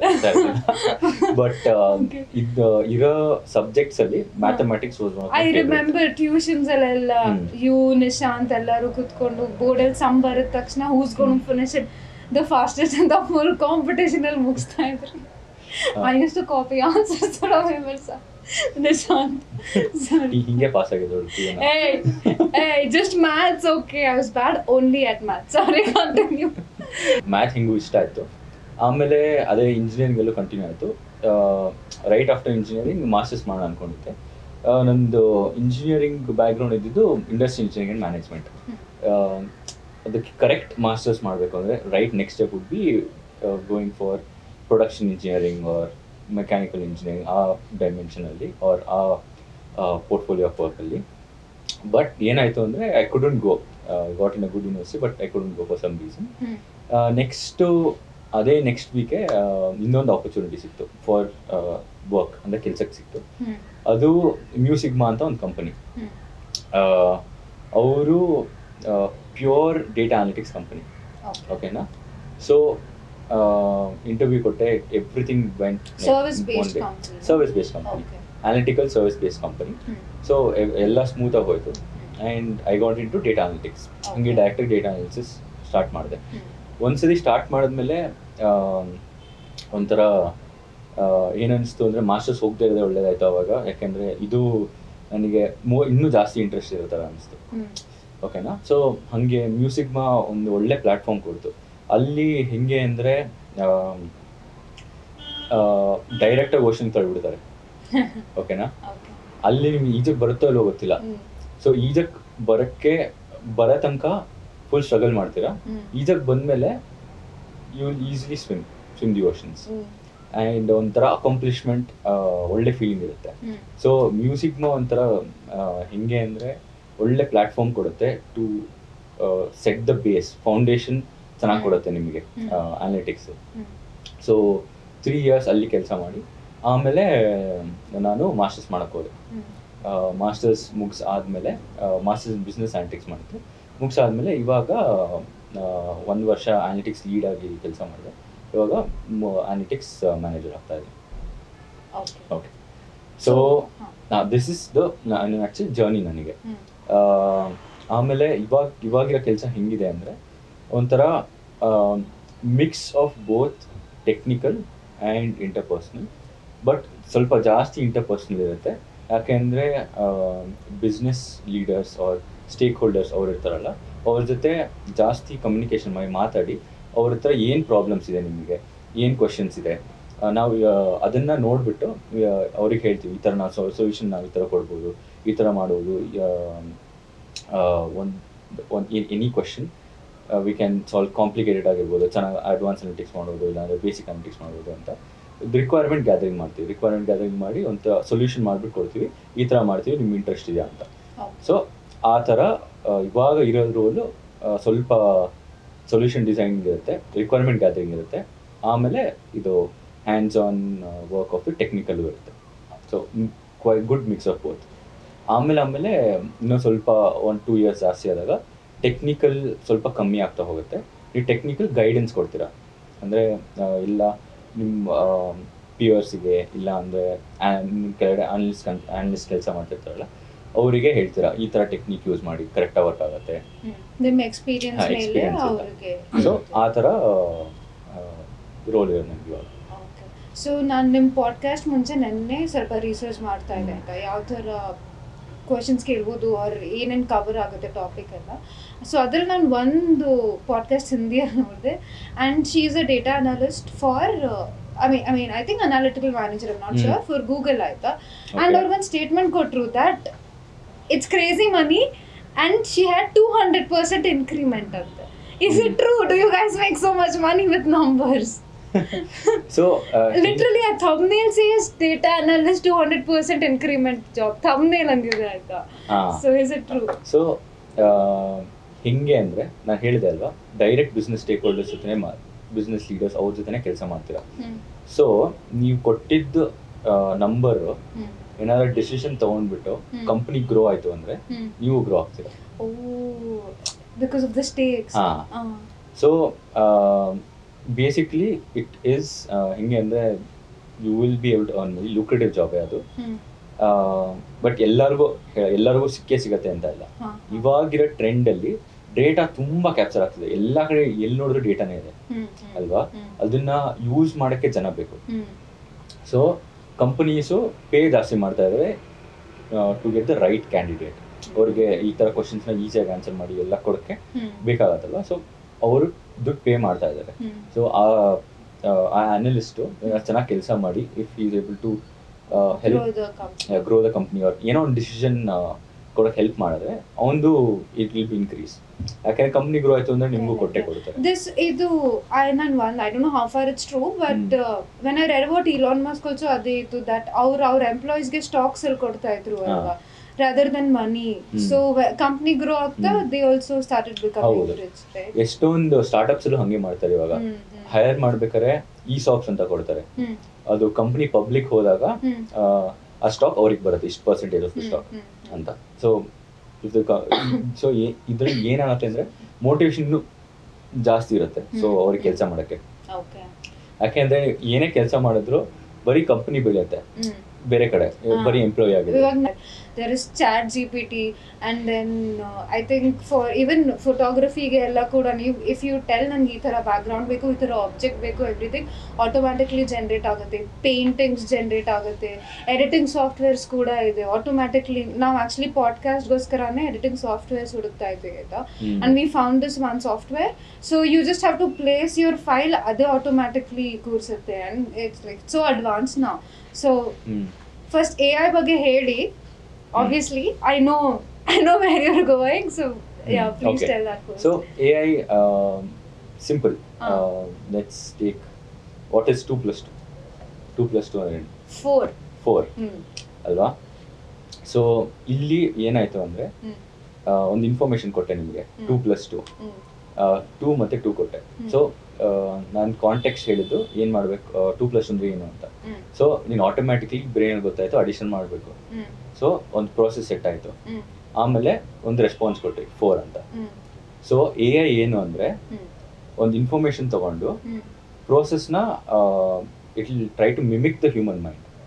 ಅಂದರೆ ಹ್ಯೂಮನ್ ಹೆಂಗೆ ಯೋಚನೆ ಮಾಡ್ತಾನೆ ಅಂತ ಪ್ರೋಸೆಸ್, ಅದೇ ಒಂದು ಪ್ರೋಸೆಸ್ ಸೆಟ್ ಮಾಡುತ್ತೆ, ಆಮೇಲೆ ಒಂದು ರೆಸ್ಪಾನ್ಸ್ ಕೊಡುತ್ತೆ.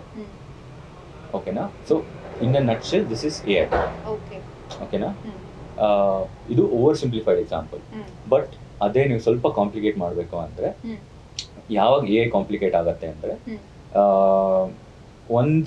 ಏನೋ ಒಂದು ಹೇಳ್ತೀನಿ, ಸೆಂಟೆನ್ಸ್ ಹೇಳ್ತೀನಿ, ಆ ಸೆಂಟೆನ್ಸಿಗೆ ಮಲ್ಟಿಪಲ್ ಮೀನಿಂಗ್ಸ್ ಇರ್ಬೋದು, ಬೇರೆ ಬೇರೆ ಅರ್ಥ ಇರ್ಬೋದು.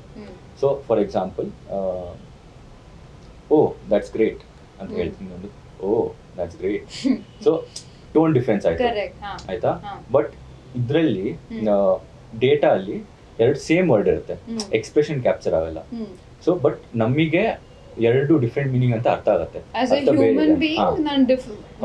ಮನುಷ್ಯ ಇದನ್ನ ಎಮೋಷನ್ಸ್ ನ ಡಿಫ್ರೆನ್ಶಿಯೇಟ್ ಮಾಡಬಹುದು, ಯಾವ ರೀತಿ ಹೇಳಿದೀರಾ. ಸೊ AI ಏನಕ್ಕೆ ಕಾಂಪ್ಲಿಕೇಟೆಡ್ ಅಂದ್ರೆ ಈ ತರ ಎಮೋಷನ್ಸ್ ಆಮೇಲೆ ಕಾಂಟೆಕ್ಸ್ಟ್ ಅರ್ಥ ಮಾಡ್ಕೊಳಕ್ಕೆ ಕಷ್ಟ ಅದಕ್ಕೆ ಅಲ್ವಾ. I just thought of an example like Sheldon Cooper from Big Bang Theory. Yeah. So for him I think ಅವನು he's a very logical man ಅಲ್ವಾ. So for him he can be an AI himself. Crazy. So ಈ ತರ example ಅಲ್ಲಿ AI complicate ಏನಕ್ಕೆ ಆಗತ್ತೆ ಅಂದ್ರೆ ಈ ತರ ಕಾಂಟೆಕ್ಸ್ಟ್ ನ ಅರ್ಥ ಮಾಡ್ಕೊಳ್ಳೋದಿಲ್ಲ, ಅದು ಇನ್ಫಾರ್ಮೇಶನ್ ಇದೆ, ಆ ಪ್ರಾಸೆಸ್ ನ ಸೆಟ್ ಮಾಡಕ್ಕೆ ಕಾಂಟೆಕ್ಸ್ಟ್ ಅರ್ಥ ಆಗ್ಬೇಕು, ಅವ್ರ ಎಮೋಷನ್ ಅರ್ಥ ಆಗ್ಬೇಕು. ಅದರಲ್ಲಿ AI complicated. You need complicated AI or advanced AI to give you a response. ಅದು ರೆಸ್ಪಾನ್ಸ್ ಹೆಂಗ್ ಕೊಡುತ್ತೆ ಅಂದ್ರೆ ಆ ರೆಸ್ಪಾನ್ಸ್ 100% ಕರೆಕ್ಟ್ ಅಂತ ಇಲ್ಲ, ಬಟ್ ಒಂದು ಪ್ರಾಬಬಿಲಿಟಿಯಲ್ಲಿ ಕೊಡುತ್ತೆ. It could the highest probability could be 60% probability right that it could be correct ಅಂತ. 60% is less ಅಲ್ವಾ? I am just saying any number, highest number. So ನಿಮ್ಗೆ ಹೆಂಗಿರುತ್ತೆ ಅಂದ್ರೆ ಒಂದು ರೆಸ್ಪಾನ್ಸ್ ಅಲ್ಲಿ ಇಟ್ ಕ್ಯಾನ್ ಹ್ಯಾವ್ 5-6 ರೆಸ್ಪಾನ್ಸಸ್. ಓಕೆನಾ? ಫಾರ್ ಏನೋ ಒಂದು ಕ್ವಶನ್ಗೆ ನೀವು 2+2ನ 2 ಹೇಳ್ಬೋದು, 3 ಹೇಳ್ಬೋದು, 4 ಹೇಳ್ಬೋದು, 5 ಹೇಳ್ಬೋದು. ಬಟ್ ನಿನಗೆ you will no that 4 is the correct answer, 4 correct answer ಅಂತ ಗೊತ್ತು, 100% ಪ್ರಾಬಬಿಲಿಟಿ ಇದೆ. ಬಟ್ ಗೊತ್ತಿಲ್ಲ ಅಂದ್ರೆ ಪ್ರಾಬಬಿಲಿಟಿ ಹೆಂಗೆ ಹಾಕ್ತೀರಾ? ಇದು 70% ಪ್ರಾಬಬಿಲಿಟಿ 4 ಇರ್ಬೋದು, 20% 5 ಇರ್ಬೋದು, 10% 6 ಇರ್ಬೋದು. ಸೊ ಸ್ಟ್ಯಾಂಡ್ ಔಟ್ ಆಗಿರೋದು ಇದು 4, ಹೈಯೆಸ್ಟ್ ಪ್ರಾಬಬಿಲಿಟಿ ಇರೋದು. ಸೊ ಅದನ್ನ ರೆಸ್ಪಾನ್ಸ್ ಆಗಿ ಕೊಡ್ತೀರಾ. ಸೊ ಅದೇ ತರನೇ ನಿಮ್ಗೆ ಚಾಟ್ GPT ಯಲ್ಲೂ ಅಷ್ಟೇ, ಏನೋ ಒಂದು ಕ್ವಶನ್ ಕೇಳ್ತೀರಾ, ಆ ರೆಸ್ಪಾನ್ಸ್ ಕೊಡೋದು 100% ಕರೆಕ್ಟ್ ಅಂತ ಹೇಳಕ್ಕಾಗಲ್ಲ. ಓಕೆನಾ? ಎಲ್ಲರೂ ಅಂದ್ರೆ ಲೈಕ್ ಗೂಗಲ್ ತರಾನೇ ತಗೊಂಡ್ಬಿಟ್ಟಿದಾರಲ್ಲ, what ever it says it's correct ಅನ್ನೋ ರೀತಿಯಲ್ಲೇ majority of the people consider ಅಲ್ಲ. ಹೌದು. ಸೊ ಇವಾಗ ಹಂಗೆ ಕನ್ಸಿಡರ್ ಮಾಡ್ತೀರಾ, ಬಟ್ ಮಾಡಬಾರ್ದು. ಯಾಕೆಂದ್ರೆ ಅದು ಪ್ರಾಬಬಿಲಿಟಿ ಇದರಲ್ಲೇ ಕೊಡುತ್ತೆ. ಅಂದ್ರೆ ಹೇಳಿದ್ನಲ್ಲ, ಎನಿ ಪ್ರಾಬಬಿಲಿಟಿ ಹೈಯೆಸ್ಟ್ ಇರ್ಬೋದು, ಏನೋ ಹೈಯೆಸ್ಟ್ ಪ್ರಾಬಬಿಲಿಟಿ ಇರ್ಬೋದು. ಒಂದು ಎಕ್ಸಾಂಪಲ್ ಅಲ್ಲಿ ಮ್ಯಾಕ್ಸಿಮಮ್ ಪ್ರಾಬಬಿಲಿಟಿ ಯಾವ್ದಕ್ಕೆ ಇರುತ್ತೆ ಅದನ್ನ ಆನ್ಸರ್ ಆಗಿ ಕೊಡುತ್ತೆ, ಬಟ್ ಅದು ಕರೆಕ್ಟ್ ಇರಲೇಬೇಕು ಅಂತ ಇಲ್ಲ. ಸೊ ನೀವೇ ಟ್ರೈ ಮಾಡಿಬೇಕಂದ್ರೆ ಏನೋ ಒಂದು ಕ್ವಶನ್ ಕೇಳ್ತೀರಾ, ಸೊ ಕ್ವಶನ್ ಕೇಳಿದಾಗ ಒಂದು ಆನ್ಸರ್ ರೆಸ್ಪಾನ್ಸ್ ಕೊಡುತ್ತೆ. ನೀವು ಏನಾರ ಅದು ತಪ್ಪು, ನೋ ಇದು ಆನ್ಸರ್ ಕೊಟ್ಟಿರೋ ತಪ್ಪು ಅಂತ ಕೇಳಿದ್ರೆ ಚಾಟ್ GPT ಇನ್ನೊಂದು ರೆಸ್ಪಾನ್ಸ್ ಕೊಡುತ್ತೆ, ಹೌದು ನೀವು ಹೇಳ್ತಾ ಇರೋದು correct, I apologise, this the right answer ಅಂತ. Try ಮಾಡಿಬೇಕಂದ್ರೆ intentionally you can check. So 100 ಕೊಡೋದೆಲ್ಲ correct ಅಂತ ಹೇಳಕ್ಕಾಗಲ್ಲ. ಬಟ್ ಏನಂದ್ರೆ ಫಾರ್ ಎನಿ ಪರ್ಸನ್ ಅಲ್ವಾ, ನೀವು ಹೇಳಿದ್ರಿ ಇವಾಗ ಅದು basically we call it generative AI. Chat GPT ಒಂದು ಟೆಕ್ಸ್ಟ್ ಅಡಾಪ್ಟೇಷನ್. ನಿಮಗೆ editing tools video R photo adaptation ಇರುತ್ತೆ. ಇವಾಗ ಐ ಥಿಂಕ್ ಅಡೋಬಿನೋ ಫೈರ್ಫ್ಲೈ ಅಂತ ಬಿಟ್ಟಿದ್ದಾರೆ. ಸೊ ನೀವು ಬರೀ ಒಂದು ಟೆಕ್ಸ್ಟ್ ಕೊಟ್ರೆ ಒಂದು ಇಮೇಜ್ ಜನರೇಟ್ ಮಾಡುತ್ತೆ. ಸೊ ಅದು ಇಮೇಜ್ ಜನರೇಟಿಂಗ್ ಅಂತ ಹೇಳ್ತಾರೆ. ಸೊ ಎಲ್ಲದು ಏನ್ ಮಾಡುತ್ತೆ ಅಂದ್ರೆ it will help a person, ಅಂದ್ರೆ ಒಬ್ಬಂಗೆ ಸಹಾಯ ಮಾಡುತ್ತೆ ಕೆಲಸ ಈಸಿ ಮಾಡಕ್ಕೆ. ಓಕೆನಾ? ಬಟ್ ಆ ಕೆಲಸ ಮಾಡೋದನ್ನ ರಿಪ್ಲೇಸ್ ಮಾಡೋಕ್ಕಾಗಲ್ಲ, ಯಾಕೆ ಅಂದ್ರೆ ಅದು ರೆಸ್ಪಾನ್ಸ್ ಕೊಡೋದು ಇನ್ನೂ 100% ಆಕ್ಯುರೇಟ್ ಇಲ್ಲ. ಓಕೆನಾ? So AI will not replace jobs. A person using AI will replace jobs. Wow, nice. So let's break down what you just said. I mean, I had this question and idನ್ನ ಕೇಳೋಣ ಅಂತಾನೆ ಅನ್ಕೊಂಡಿದ್ದೆ, that do you think AI is going to replace human jobs anta? So what you said was AI is not going to replace jobs, but a person who knows AI is going to replace jobs. Who's using it? Who's using AI. So moral of the story is learn all the new AI software, guys. If you want to keep your jobs and ಕೆಲಸ retain ಮಾಡ್ಬೇಕಂದ್ರೆ. But I tell you what, ಇವಾಗ ನೀವು data analysis ಆ ಥರ ಎಲ್ಲ ಹೇಳಿದ್ರಲ್ಲ, AI ಯಾಕೆ accurate ಇಲ್ಲ ಅಂದ್ರೆ, ಇವಾಗ ಚಾಟ್ GPT ಹೇಗೆ ವರ್ಕ್ ಆಗ್ತಾ ಇದೆ ಅಂದ್ರೆ, because somebody has stored data in it. 2+2 ಅಂದ್ರೆ 4 ಅಂತ, or peacock is the national bird of India. It's all already stored alva. So if but our data accurate ಆಗ್ಬಿಟ್ರೆ AI generated answer ಕೂಡ accurate ಆಗುತ್ತೆ ಅಲ್ವಾ? ಹೌದು. ಡೇಟಾ ಸೊ ಹಿಂಗೆ ಏನಾಗುತ್ತೆ ಅಂದ್ರೆ, ಕಾಂಟೆಕ್ಸ್ಟ್ ಇದೆಲ್ಲ ಏನೇ ಆದ್ರೂ ಚೇಂಜ್ ಆಗ್ತಾ ಇರುತ್ತೆ, ಎಲ್ಲಾನು ಸ್ಟೋರ್ ಮಾಡೋಕ್ಕಾಗಲ್ಲ. ಕರೆಕ್ಟ್ ಅಲ್ವಾ? ಸೊ 2+2 = 4 ಅಂತ ನಿಮಗೆ ಗೊತ್ತು. ಓಕೆನಾ? Process is addition. Process addition ಮಾಡಬೇಕು. ಅದೇ ನಾನು ನಿಮಗೆ 499 + 87 ಅಂತ ಕೊಟ್ರೆ ಸ್ವಲ್ಪ ಯೋಚನೆ ಮಾಡ್ತಾರೆ. ಸೊ ಸ್ವಲ್ಪ ಕಾಂಪ್ಲಿಕೇಟೆಡ್ ಆದಂಗೆ the response also might be ಇನ್ಆಕ್ಯುರೇಟ್. ಇನ್ನೂ ಆ ಸ್ಟೇಜಿಗೆ ಬಂದಿಲ್ಲ. ಓಕೆನಾ? ಫ್ಯೂಚರ್ ಏನಾಗುತ್ತೆ ಹೇಳಕ್ಕಾಗಲ್ಲ. ಪ್ರಾಬಬಲ್ ಇದೆ.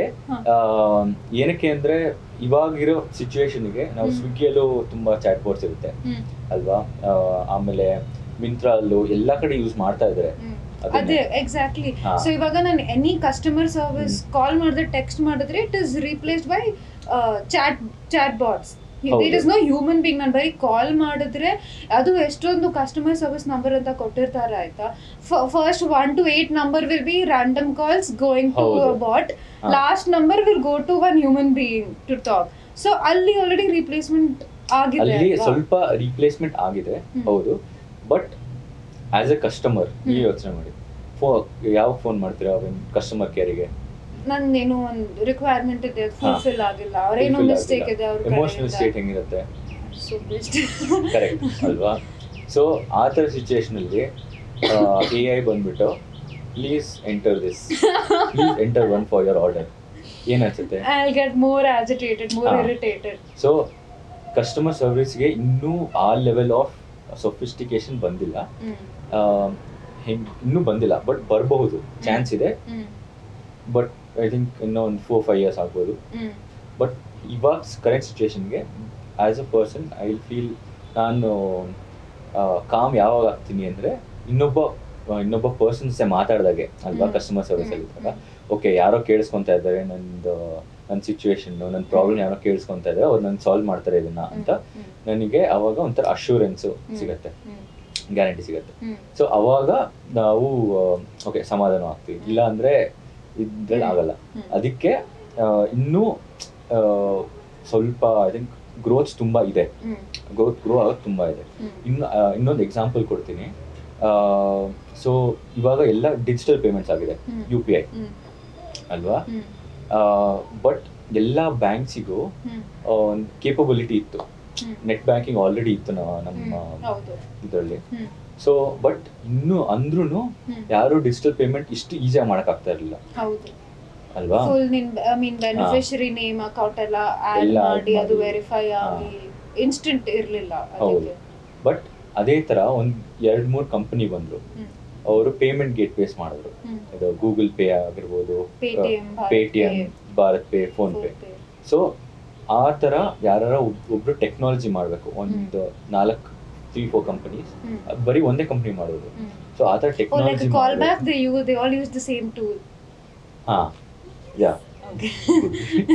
ಕಲಿತಾ ಇದೆಯಾ? ಓಕೆ. ಸೊ ಅದೇ ಆ ಥರ ಮಾಡಿದಾಗ ಈಸಿ ಆಯಿತು. ಸೊ ಕಸ್ಟಮರ್ ಸರ್ವಿಸ್ ಅವ್ರ ಇದಕ್ಕೆ ರಿಲೇಟ್ ಮಾಡೋಣ, ಎಲ್ಲರೂ ಯೂಸ್ ಮಾಡ್ತಾ ಇದ್ದಾರೆ.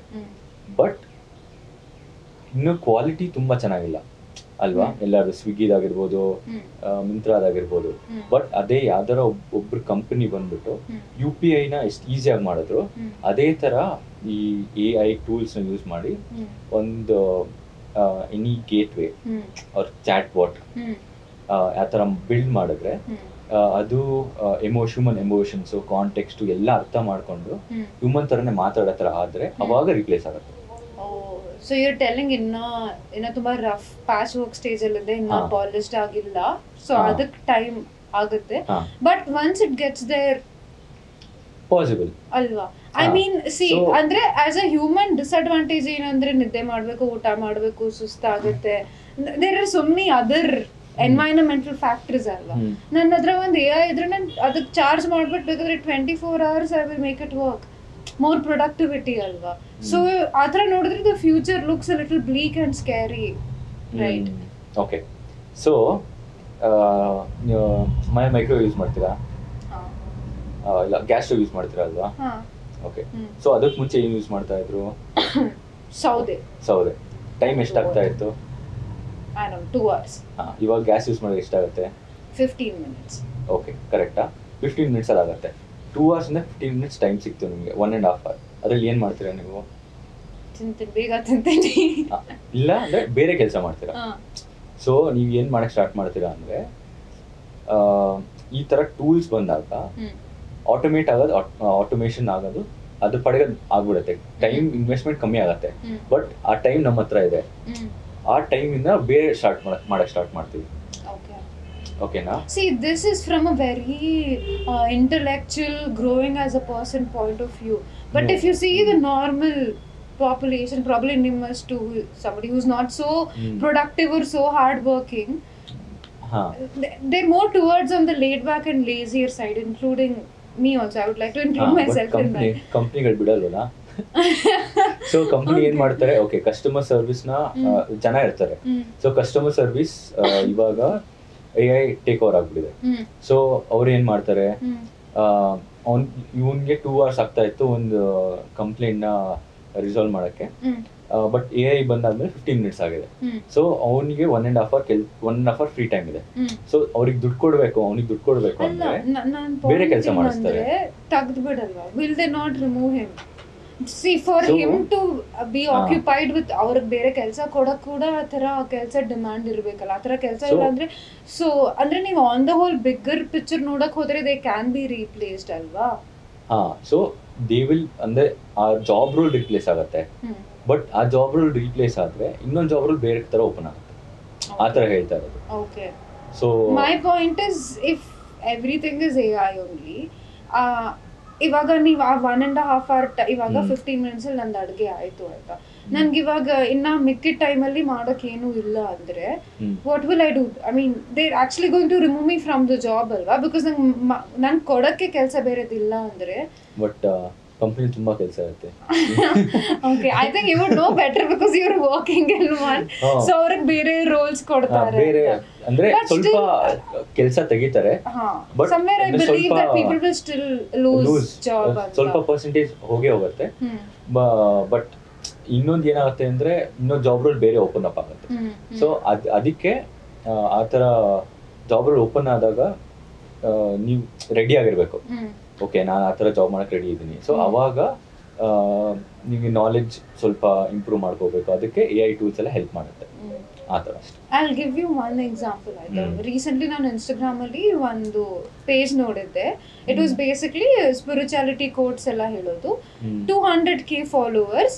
that page has uploaded literally 18 reels ಅಷ್ಟೇ, ಇನ್ನೇನು ಇಲ್ಲ ಆಯ್ತಾ. every reel is AI generated and you just have ಒಂದು ಬುದ್ಧ ತರ ಒಬ್ರು ಕೂತಿದ್ದಾರೆ, full that calming relaxing music and only his lip is moving and ಅವ್ರು ಒಂದು spiritual line or philosophical line ಹೇಳ್ತಾ ಇದ್ದಾರೆ ಅಷ್ಟೇ. ಓಕೆನಾ? So if you look at it, ಇದೊಂದು ಲಾಂಗ್ ರನ್ ಆಗ್ತಾ ಹೋದ್ರೆ why will a company pay me to create ಒಂದು ಬ್ರ್ಯಾಂಡ್ ಬಂದ್ಬಿಟ್ಟು ನನಗೆ ಯಾಕೆ ದುಡ್ಡು ಕೊಡ್ತಾರೆ to create content for them? They just go for AI. Either ಅವ್ರು in-house ಏನಾದರೂ ಹೈರ್ ಮಾಡ್ತಾರೆ who knows how to use a tool like you said, who will do it. If not that, ಅವ್ರಾಗೆ I mean they'll outsource somebody who knows how to use the AI. So my job is replaced, right? That's what I'm trying to tell. So ಇವಾಗ ನಾವು day to day ಲೈಫಲ್ಲಿ ಇನ್ಸ್ಟಾಗ್ರಾಮಲ್ಲಿ story upload ಮಾಡ್ತೀವಿ ಅಲ್ವಾ, ನಮ್ಮದೇ ಒಂದು document ಥರ create ಮಾಡ್ತೀವಿ ನಾವು, ಪ್ರೊಫೈಲ್ ಥರ. ಅದರಲ್ಲಿ ಏನು ತಿಂತೀವಿ, ಯಾವುದೋ ಕಾನ್ಸರ್ಟ್ಗೆ ಹೋದರೆ ಕಾನ್ಸರ್ಟಿಗೆ ಹೋದೆ ಅಂತ ಹೋಗ್ಬಿಟ್ಟು ಟ್ಯಾಗ್ ಮಾಡ್ತೀವಿ, ಜಾಗಕ್ಕೆ ಹೋದರೆ ಟ್ಯಾಗ್ ಮಾಡ್ತೀವಿ. ಅದೇ ಥರ AI ಯಲ್ಲೂ ಮಾಡಿದ್ದಾರೆ AI identity. I think India's first AI identity. ನನಗೆ ಹೆಸರು ಇವಾಗ ಜ್ಞಾಪಕ ಬರ್ತಿಲ್ಲ, ಬಟ್ ಕ್ರಿಯೇಟ್ ಮಾಡಿದ್ದಾರೆ. ಹೆಂಗೆ ಅಂದರೆ ನಿಮಗೆ it should feel like it's actual person. ಓಕೆನಾ? ಅದು ಹೋಗ್ಬಿಟ್ಟು ಕಾನ್ಸರ್ಟಿಗೆ ಹೋಗಿದ್ದೀನಿ ಅಂತ, ಐ ಥಿಂಕ್ ಫಾರ್ ಎಕ್ಸಾಂಪಲ್ ಒಂದು ಅರ್ಜಿತ್ ಕಾನ್ಸರ್ಟ್ದು ವಿಡಿಯೋ ಹಾಕಿತ್ತು, ಈ ಕಾನ್ಸರ್ಟ್ ಎಂಜಾಯಿಂಗ್ ದ ಕಾನ್ಸರ್ಟ್ ಅಂತ. ಆಮೇಲೆ ಯಮ್ಮಿ ಫುಡ್ ಅಂತ ಹಾಕ್ತು ಎಲ್ಲೋ ಒಂದು ಕಡೆ ಹೋಗಿ. ಸೊ ಆ ಥರ ಕ್ರಿಯೇಟ್ ಮಾಡ್ತಿದ್ದಾರೆ. ಹೆಂಗೆ ಅಂದರೆ ಅದು ರಿಯಲ್ ಪರ್ಸನ್ ಅಕೌಂಟ್ ಅನ್ನೋ ಥರ. ಆಮೇಲೆ ಅದನ್ನ they will use it for marketing. ಓಕೆನಾ? ಬಟ್ ರಿಯಲ್ ಪರ್ಸನ್ ಕ್ರಿಯೇಟ್ ಮಾಡಿದ್ರು ಇದನ್ನ ರನ್ ಮಾಡ್ತಾ ಇರೋದು is a human being. It's a team, content creation team. So job replace ಆಗಬೇಕು ಅಂದರೆ ಸ್ವಲ್ಪ ನೀವೇ ಸ್ಮಾರ್ಟ್ ಆಗಿ ಪಿವಟ್ ಆಗಬೇಕು. ಅದೇ ಹೇಳಿದೆ ಅಲ್ವಾ ಆವಾಗಲೇ, AI ಡೈರೆಕ್ಟಾಗಿ ರಿಪ್ಲೇಸ್ ಮಾಡಲ್ಲ. People using AI will replace skills ಕಲ್ತ್ಕೊಂಡ್ರೆ ಅದು you can still be safe about so having your job. ಇನ್ನೊಂದು ಎಕ್ಸಾಂಪಲ್ ಏನಂದ್ರೆ ರೆಫ್ರಿಜರೇಟರ್ ಇದೆ. ಮುಂಚೆ ಬಂದಾಗ ರೆಫ್ರಿಜರೇಟರ್ ಏನ್ ಸಿಂಪಲ್ ಕೂಲಿಂಗ್, ಬರೀ ರೆಫ್ರಿಜರೇಟರ್ ಇದ್ರೆ ನಮ್ಗೆ ಏನ್ ಯೂಸ್ ಮಾಡಬೇಕು ಅಂತ ಗೊತ್ತಾಗ್ತಾ ಇರಲಿಲ್ಲ. ಬಟ್ ಅದೇ ಬೆವರೇಜಸ್ ಬಂತು, cocoa Cola, Pepsi, ice cream, ಅದನ್ನೆಲ್ಲ ಸ್ಟೋರ್ ಮಾಡಬೇಕು ಅಂತ ಆಮೇಲೆ ಗೊತ್ತಾಯ್ತು ನಮಗೆ ಅಲ್ವಾ. ಕೋಲ್ಡ್ ಆಗಿ ಕೂಡ ಚೆನ್ನಾಗಿರುತ್ತೆ, ಕೋಲ್ಡ್ ಐಸ್ ಕ್ರೀಮ್ ಚೆನ್ನಾಗಿರುತ್ತೆ. So basically refrigeration is like AI. People using AI is the other people, like Coca Cola ಅವರು. ಸೊ ಅವ್ರು ಅದನ್ನ ಹೆಂಗ್ ಯೂಸ್ ಮಾಡ್ತಾರೆ, ಅದನ್ನ ಹೆಂಗ್ ಯೂಸ್ ಮಾಡ್ಬೇಕಂತ ಕಲ್ತ್ಕೊಂಡ್ರೆ ಅವಾಗ day to day life ಪೀಪಲ್ಗೂ help ಆಗುತ್ತೆ. ಸೊ ಆ ತರ we should simplify your work ಆ ತರ ಅಲ್ವಾ. Okay, so since you were talking about Instagram pictures and everything, ನಾವು Google photos ಬಗ್ಗೆ ಎಲ್ಲ ಕೂಡ ಮಾತಾಡಿದ್ವಲ್ಲ. So ಎನಿ ಅಪ್ಲಿಕೇಶನ್ ನಾವು ಲಾಗಿನ್ ಮಾಡಿದಾಗ ಆರ್ ಹೊಸದಾಗಿ ಇನ್ಸ್ಟಾಲ್ ಮಾಡಿದಾಗ terms and conditions without reading will just do I accept, I agree ಅಂತ ಮಾಡ್ತೀವಿ ಅಲ್ಲ. ಸೊ ಇದ್ರ ಬಗ್ಗೆ ನಿಮ್ಮ ಅಭಿಪ್ರಾಯ ಏನು? What is your take on this? One is this, and one more thing is how safe is it? And like ನಾವು ಇಂಟ್ರೊಡಕ್ಷನಲ್ಲಿ ಮಾತಾಡ್ದಂಗೆ Indian government 49 Chinese ಆ್ಯಪ್ಸ್ನ ban ಮಾಡಿದ್ರಲ್ಲ, Shein, TikTok and UC browser, ಆ ಥರ ಎಲ್ಲ ತುಂಬಾ ಆ್ಯಪ್ಸ್ ಬ್ಯಾನ್ ಮಾಡಿದ್ರಲ್ಲ, telling China's collecting R data ಅಂತ. So ಬರೀ Chinese apps ಆ ಥರ ಮಾಡ್ತದೆ? I don't think so. All the apps are collecting R data ಅಲ್ಲ. ಸೊ ಪ್ಲೀಸ್ ಎಲಾಬ್ರೇಟ್ ಮಾಡಿ. ಸೊ ಇದು ಡೇಟಾ ಸೆಕ್ಯೂರಿಟಿ ಟಾಪಿಕಲ್ಲಿ ಬರುತ್ತೆ. ಡೈರೆಕ್ಟ್ಲಿ ಡೇಟಾ ಅನಾಲಿಸಿಸ್ಗೆ ರಿಲೇಟ್ ಆಗಲ್ಲ, ಇಂಡೈರೆಕ್ಟ್ ಆಗಿ ರಿಲೇಟ್ ಆಗುತ್ತೆ. ಡೈರೆಕ್ಟ್ ಟಾಪಿಕ್ ರಿಲೇಷನ್ ಅಂದರೆ ಸೈಬರ್ ಸೆಕ್ಯೂರಿಟಿ ಮತ್ತು ಡೇಟಾ ಇಂಜಿನಿಯರ್ ಆ ರೋಲ್ ಅವರು ಕರೆಕ್ಟಾಗಿ ಹೇಳ್ಬೋದು. ಬಟ್ ಇವಾಗ ನೀವು ಹೇಳ್ದಂಗೆ ಟಿಕ್ಟಾಕ್ ಅವ್ರು ಏನು ಮಾಡ್ತಾ ಇದ್ರು ಅಂದರೆ ಒಂದು ರೀಲ್ ಅಪ್ಲೋಡ್ ಮಾಡ್ತೀರಾ, ಒಂದು ರೀಲ್ ಅಲ್ಲ ಟಿಕ್ಟಾಕ್, ನಿಮ್ಮ ಫೀಲ್ಡ್ ಸೊ ಟಿಕ್ಟಾಕ್ ಅಪ್ಲೋಡ್ ಮಾಡ್ತೀರಾ. ಅದರಲ್ಲಿ ಏನೇ ಇನ್ಫಾರ್ಮೇಶನ್ ಇರುತ್ತೆ ಅಂದರೆ ನಿಮ್ಮ ಲೊಕೇಶನ್ ಇನ್ಫಾರ್ಮೇಶನ್ ಇರುತ್ತೆ. ಆಮೇಲೆ ಪ್ರೊಫೈಲ್ ಕ್ರಿಯೇಟ್ ಮಾಡಿದಾಗ ಇವಾಗ ಯಾವುದೇ ಎಲ್ಲೇ ಪ್ರೊಫೈಲ್ ಕ್ರಿಯೇಟ್ ಮಾಡಿದ್ರು ಡೇಟ್ ಆಫ್ ಬರ್ತ್ ಏನು, ಜೆಂಡರ್ ಏನು, ಹೆಸರೇನು, ಆಕ್ಯುಪೇಷನ್ ಏನು ಸ್ವಲ್ಪ ಜನ ಕೇಳ್ತಾರೆ. ಸೊ ನಿಮ್ಮದು ಫುಲ್ ಪ್ರೊಫೈಲ್ ಕ್ರಿಯೇಟ್ ಆಗುತ್ತೆ, ಆಯ್ತಾ? ಇದು ಕ್ರಿಯೇಟ್ ಮಾಡಿದಾಗ ಆಮೇಲೆ ನಾವು ಜನರಲಿ ಲಾಗಿನ್ ಮಾಡಿದಾಗ ಏನಾಗುತ್ತೆ ಅಂದರೆ ಜಿಮೇಲ್ ಅಕೌಂಟ್ ಕೊಟ್ಬಿಡ್ತೀವಿ, ಯಾಕಂದರೆ ಈಸಿ ಆಗ್ಬಿಡುತ್ತೆ ಅಂತ. ಕಂಟಿನ್ಯೂ ವಿತ್ ಜಿಮೇಲ್ ಅಂತ ಇರ್ತಲ್ಲ, ಅದೇ ಕೊಟ್ಬಿಡ್ತೀವಿ. ಅವಾಗ ನಾವು ಎಲ್ಲೇ ಹೋದ್ವು, ಇವಾಗ ಗೂಗಲ್ ಮ್ಯಾಪ್ಸ್ ಯೂಸ್ ಮಾಡ್ತೀವಾ, ಕರೆಕ್ಟಾ? ಏನೇ ಸರ್ಚ್ ಮಾಡಿದ್ರು ಗೂಗಲಲ್ಲೇ ಸರ್ಚ್ ಮಾಡ್ತೀವಿ. ಸೊ ಗೂಗಲಲ್ಲಿ ಸರ್ಚ್ ಹಿಸ್ಟ್ರಿ ಇದೆ, ನಾನು ಏನೇ ಸರ್ಚ್ ಮಾಡ್ತೀನಿ ಅಂತ. ಗೂಗಲ್ ಮ್ಯಾಪ್ಸಲ್ಲಿ ನಾನು ಎಲ್ಲೆಲ್ಲಿ ಹೋಗ್ತೀನಿ ಅಂತ ಇನ್ಫಾರ್ಮೇಶನ್ ಇದೆ. ಸೊ ಈ ಎಲ್ಲ ಡೇಟಾನು ಕ್ಯಾಪ್ಚರ್ ಆಗ್ತಾ ಇದೆ ನಾವು ಕನ್ಸೆಂಟ್ ಕೊಟ್ಟಾಗ, ಓಕೆನಾ? ಸೊ ಟಿಕ್ಟಾಕ್ ಅವ್ರು ಏನು ಮಾಡ್ತಾ ಇದ್ರು ಅಂದರೆ ಈ ಡೇಟಾ ಚೈನಾಲಿದೆ, ಓಕೆನಾ? Indian government they did not want to host ನಮ್ಮ ಡೇಟಾ, ಅಂದರೆ ನಮ್ಮ ಪಾಪ್ಯುಲೇಷನ್ ಡೇಟಾ, ನಮ್ಮ ಜನರ ಡೇಟಾ ಬೇರೆ ಕಂಟ್ರಿಲಿ ಯೂಸ್ ಮಾಡಿದ್ರೆ ಅವ್ರಿಗೆ ಎಲ್ಲ ಇನ್ಫಾರ್ಮೇಷನ್ ಗೊತ್ತಾಗುತ್ತೆ ಅಲ್ವಾ. ಸೊ ಅವ್ರು ಏನು ಮಾಡ್ಬೋದು, they can come up with cyber attacks ಮಾಡ್ಬೋದು, ಇಲ್ಲ ಅಂದ್ರೆ ನಮ್ದು ಎಕಾನಮಿ ಹೆಂಗ್ ಗ್ರೋ ಆಗ್ತಿದೆ ಅಂತ ಮಾಡ್ಬೋದು, ಇಲ್ಲ ಅಂದ್ರೆ ಎಲ್ಲ ಇನ್ಫಾರ್ಮೇಶನ್ ಸಿಗತ್ತೆ. ಆಮೇಲೆ ನಮ್ಗೆ ಗೊತ್ತು ಎಷ್ಟೊಂದು ಸಬ್ ಕಾನ್ಶಿಯಸ್ಲಿ ಇನ್ಸ್ಟಾಗ್ರಾಮ್ ಅಲ್ಲಿ ರೀಲ್ಸ್ ಇಂದ ಸ್ವಲ್ಪ ಇನ್ಫ್ಲುಯೆನ್ಸ್ ಆಗ್ತೀವಿ. ಸೊ ಅವರು ಟಿಕ್ಟಾಕ್ ಯೂಸ್ ಮಾಡ್ಬಿಟ್ಟು ಅದೇ ತರ ಇನ್ಫ್ಲುಯೆನ್ಸ್ ಮಾಡಬಹುದು ನಮ್ಮನ್ನು. ಸಿಂಪಲ್ ಹೆಂಗೆ ಅಂದ್ರೆ ಏನೊಂದು ಪ್ರಾಡಕ್ಟ್ ಏನೋ ತಗೋಬೇಕು, ಅವ್ರು ಅದನ್ನ ಇದು ಮಾಡ್ಬೋದು, ಪುಷ್ ಮಾಡ್ಬೋದು. ಸೊ ಹೆಂಗೆ ಅಂದರೆ ನೀವೇ ಯೂಸ್ ಮಾಡ್ತೀರಲ್ವಾ, ಒಂದು ಶೂ ತಗೋಬೇಕು, ಒಂದು ಶೂನ ಪ್ರಮೋಟ್ ಮಾಡಬೇಕು ಅಂದ್ಕೊಳ್ಳಿ. ಸೊ ಅವಾಗ ಈ ಶೂ ಸಕ್ಕದಾಗಿದೆ, ಕಂಫರ್ಟಬಲ್ ಆಗಿದೆ ಆ ಥರ.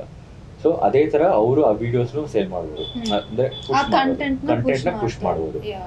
ಸೊ ಅದೇ ಥರ ಕಂಟೆಂಟ್ ಇಸ್ ನಾಟ್ ಬರೀ ಪ್ರಾಡಕ್ಟ್ಗೆ ರಿಲೇಟೆಡ್ ಇರಲ್ಲ. So example, but content can be spiritual also, R ಒಂಥರ ಥಾಟ್ ರಿಲಿಜನ್ ಎಲ್ಲ ಆಗಿರ್ಬೋದು. ಸೊ ಆ ಥರ ಒಂಥರ ಕಾಂಟ್ರವರ್ಷಿಯಲ್ ಕಂಟೆಂಟ್ನ ಪುಷ್ ಮಾಡಿದ್ರೆ ಸಬ್ ಕಾನ್ಶಿಯಸ್ಲಿ ಸ್ವಲ್ಪ ನಾವು ಟ್ರಿಗರ್ ಆಗ್ತಾ ಇರ್ತೀವಿ. ಆಮೇಲೆ ಏನಾಗುತ್ತೆ, ಒಂದು ಟ್ರಿಗರ್ ಇಂದ ಸ್ವಲ್ಪ ಪ್ರಾಬ್ಲಮ್ಸ್ ಆಗ್ಬೋದು. So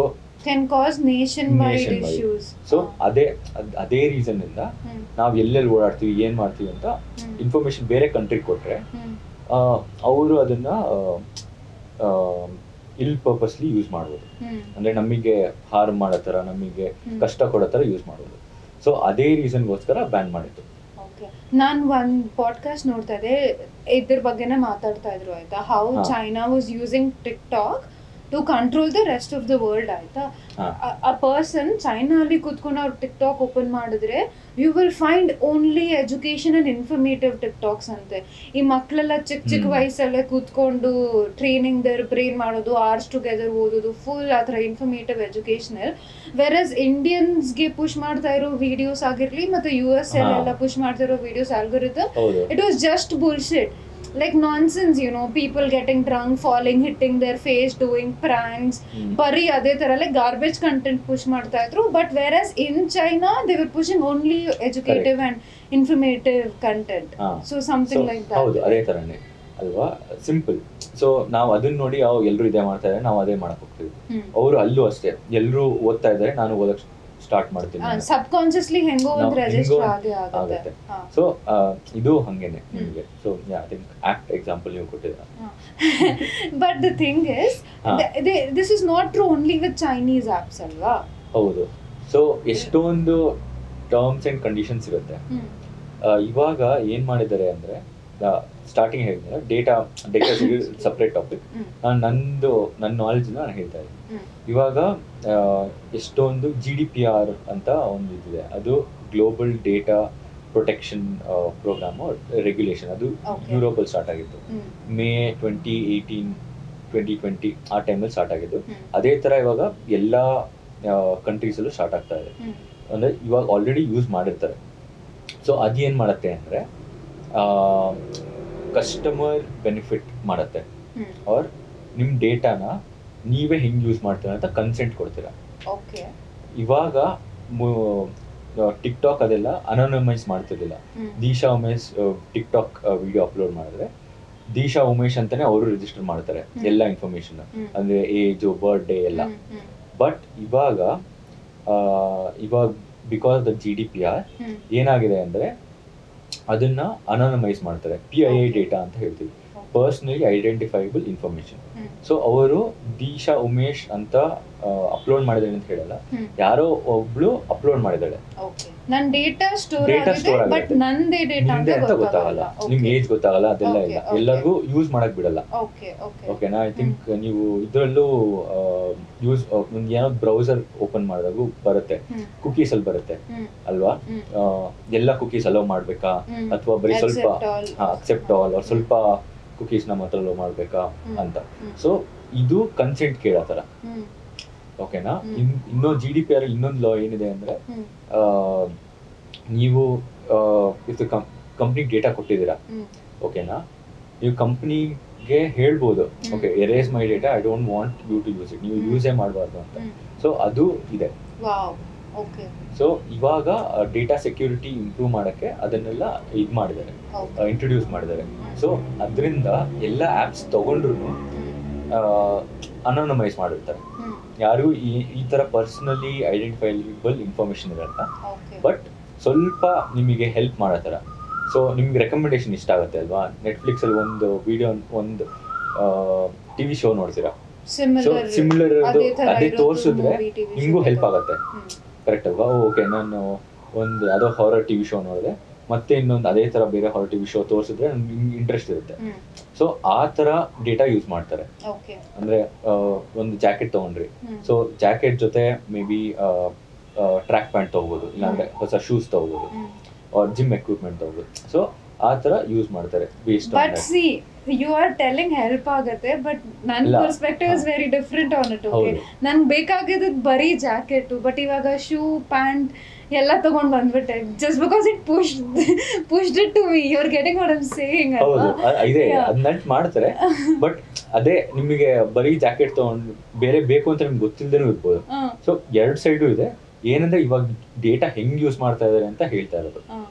But wait, what is your thought on this? Okay, so many times, like, you know, you think about one lipstick and nail color, ಒಂದು ಯೋಚನೆ ಮಾಡಿರ್ತೀರಾ, or you know, in conversation, and then you open your phone and your phone is suggesting you that product, and then ಹೆಂಗಾಯ್ತು like you know but it's happen ಎಷ್ಟೊಂದು ಸತಿ ಆಗಿದೆ ಆಯ್ತಾ like I keep talking to my friends ಎಷ್ಟೊಂದು ಸತಿ ನಾನು ಬರೀ ಯೋಚನೆ ಮಾಡಿರ್ತೀನಿ okay I give you an example ನೆನ್ನೆ ಐ ವಾಸ್ ಲೈಕ್ ಓಕೆ ನಾ ಇದು ಟ್ರೀಟ್ಸ್ ಖಾಲಿ ಆಗೋಗ್ಬಿಟ್ಟಿದೆ so have to by treats ಅಂತ I just thought but then when I open Amazon it actually recommended me to by treats.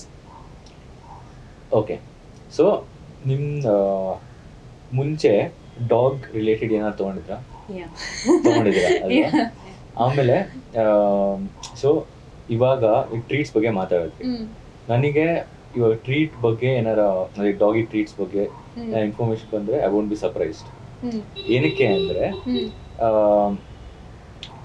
There is something called as association bias ಅಂತ ಹೇಳ್ತೀವಿ.